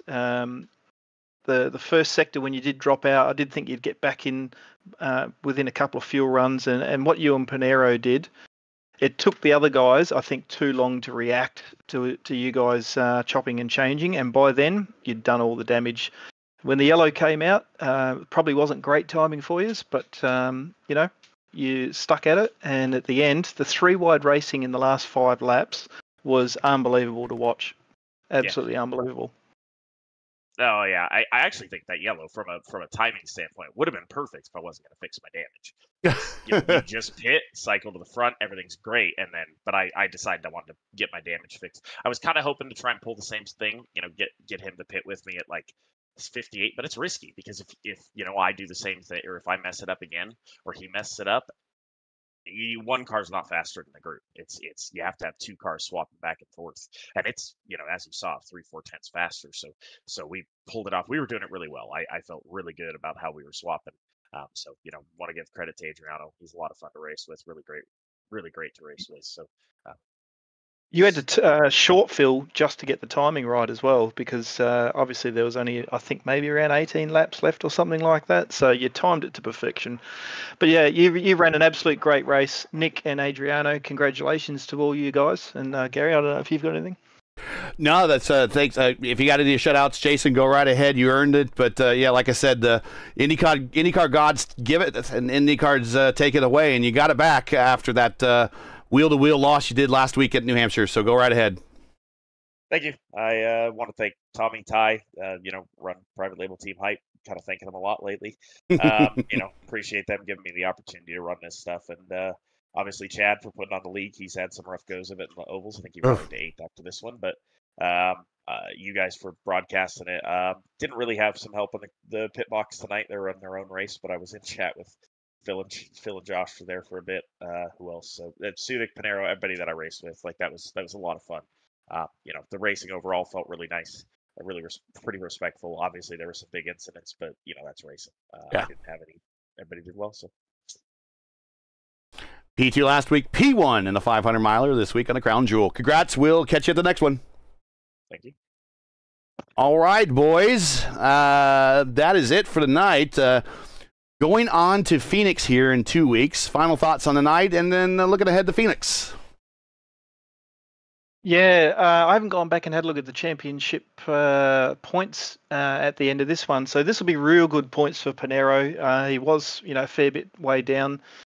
This will get him back up a little bit. Brophy extends his lead. Sadiq, I'm not sure where he was on the points. Have you got those handy at all there Gary? I do have, and I can still learning the overlay here. Let's do this, and let's this. And then let's see if we have the points. That's what we had going into this race. So Nick Sudik was 8th. He finished ahead of Del Borto. Pinero, Forsyth did not race. Rexing was further back. Fody almost. He had a good strategy. Ethan Stanley had a good race. And, of course, he beat everybody but bro. So he's going to go up a couple spots there. And good for him. And, of course, Chad Frankenfeld, he'll go up a couple spots, but not as many as he wanted. And let's see. Where is Pinero? Pinero will go up a couple spots, too, because at least Forsyth wasn't racing today. So he'll go up at least 1. But that's what the points were going into today. Yeah, well, that really sets up Phoenix in a couple of weeks, doesn't it? You know, again, everyone's going to be chasing Brophy down, but you know, Pinero, he had the accident the race before, which let him down, but he's not going to want to let Brophy get too far ahead of him. You know, he's the reigning champion, and he will definitely come back. So I'm really looking forward to seeing what happens at Phoenix. Do you like that track, Gary? If we're at the proper Phoenix, the new NASCAR Eyes Phoenix, I do not like Phoenix. Chris, I'm glad I asked that question.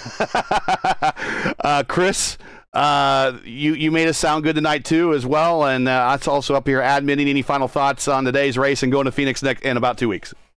Well, I'll tell you this: nobody likes the new Phoenix. NASCAR guys, open wheel guys, nobody likes it. I love agree. it. I love it. I love it. All right. Well, I do have a note here from Adriano. It says, "Hello, guys. I want to congratulate Jason on his excellent victory and Sadiq on P3. The race was very difficult, and I didn't have the correct strategy, but the last yellow helped me fight for victory, and I'm happy with the result. A great night for all, Adriano." So that is Adriano's report. That's it for tonight for everyone here. Once again, your podium from Pocono is Jason Brophy, your winner by the slimmest of all margins over Nick Sudik and Adriano Pinero coming to the line. Join ERN again Thursday, March 14th for round 7 of the 2024 A Warriors for Peace IndyCar Series as the teams and drivers move to the proper version of Phoenix Raceway. Coverage begins around 7:45 p.m. Eastern. Again, it's 7:45 p.m. Eastern. And you can find everything right here on YouTube at youtube.com/Elite Racing Network. Now, as you know, the YouTube algorithm game is not easy, so please help support ERN with the weekly grind. Leave a comment below, let them know with your thought of tonight's race. And if you enjoyed tonight's coverage, support them by smashing a like in the video. If you're new, click subscribe while you're at it. Hit the bell for weekly reminders so you'll miss out more of other ERN's iRacing action. For business inquiries to learn more about what they do, visit Elite Racing Network on the web or follow or like them on Twitter. I don't have any of our Twitter handles, but you could probably find all of us just by searching our names. So for Brant Johnson, Chris Wright, everyone at ERN, I'm Gary Godsoe saying all good night. Thanks for watching. All our men and women serving in the military and as first responders, Godspeed, God bless, and come home safe. Catch us again, March 14th at Phoenix, the proper Phoenix, for the next race of the Warriors for Peace IndyCar Series. Good night, everyone.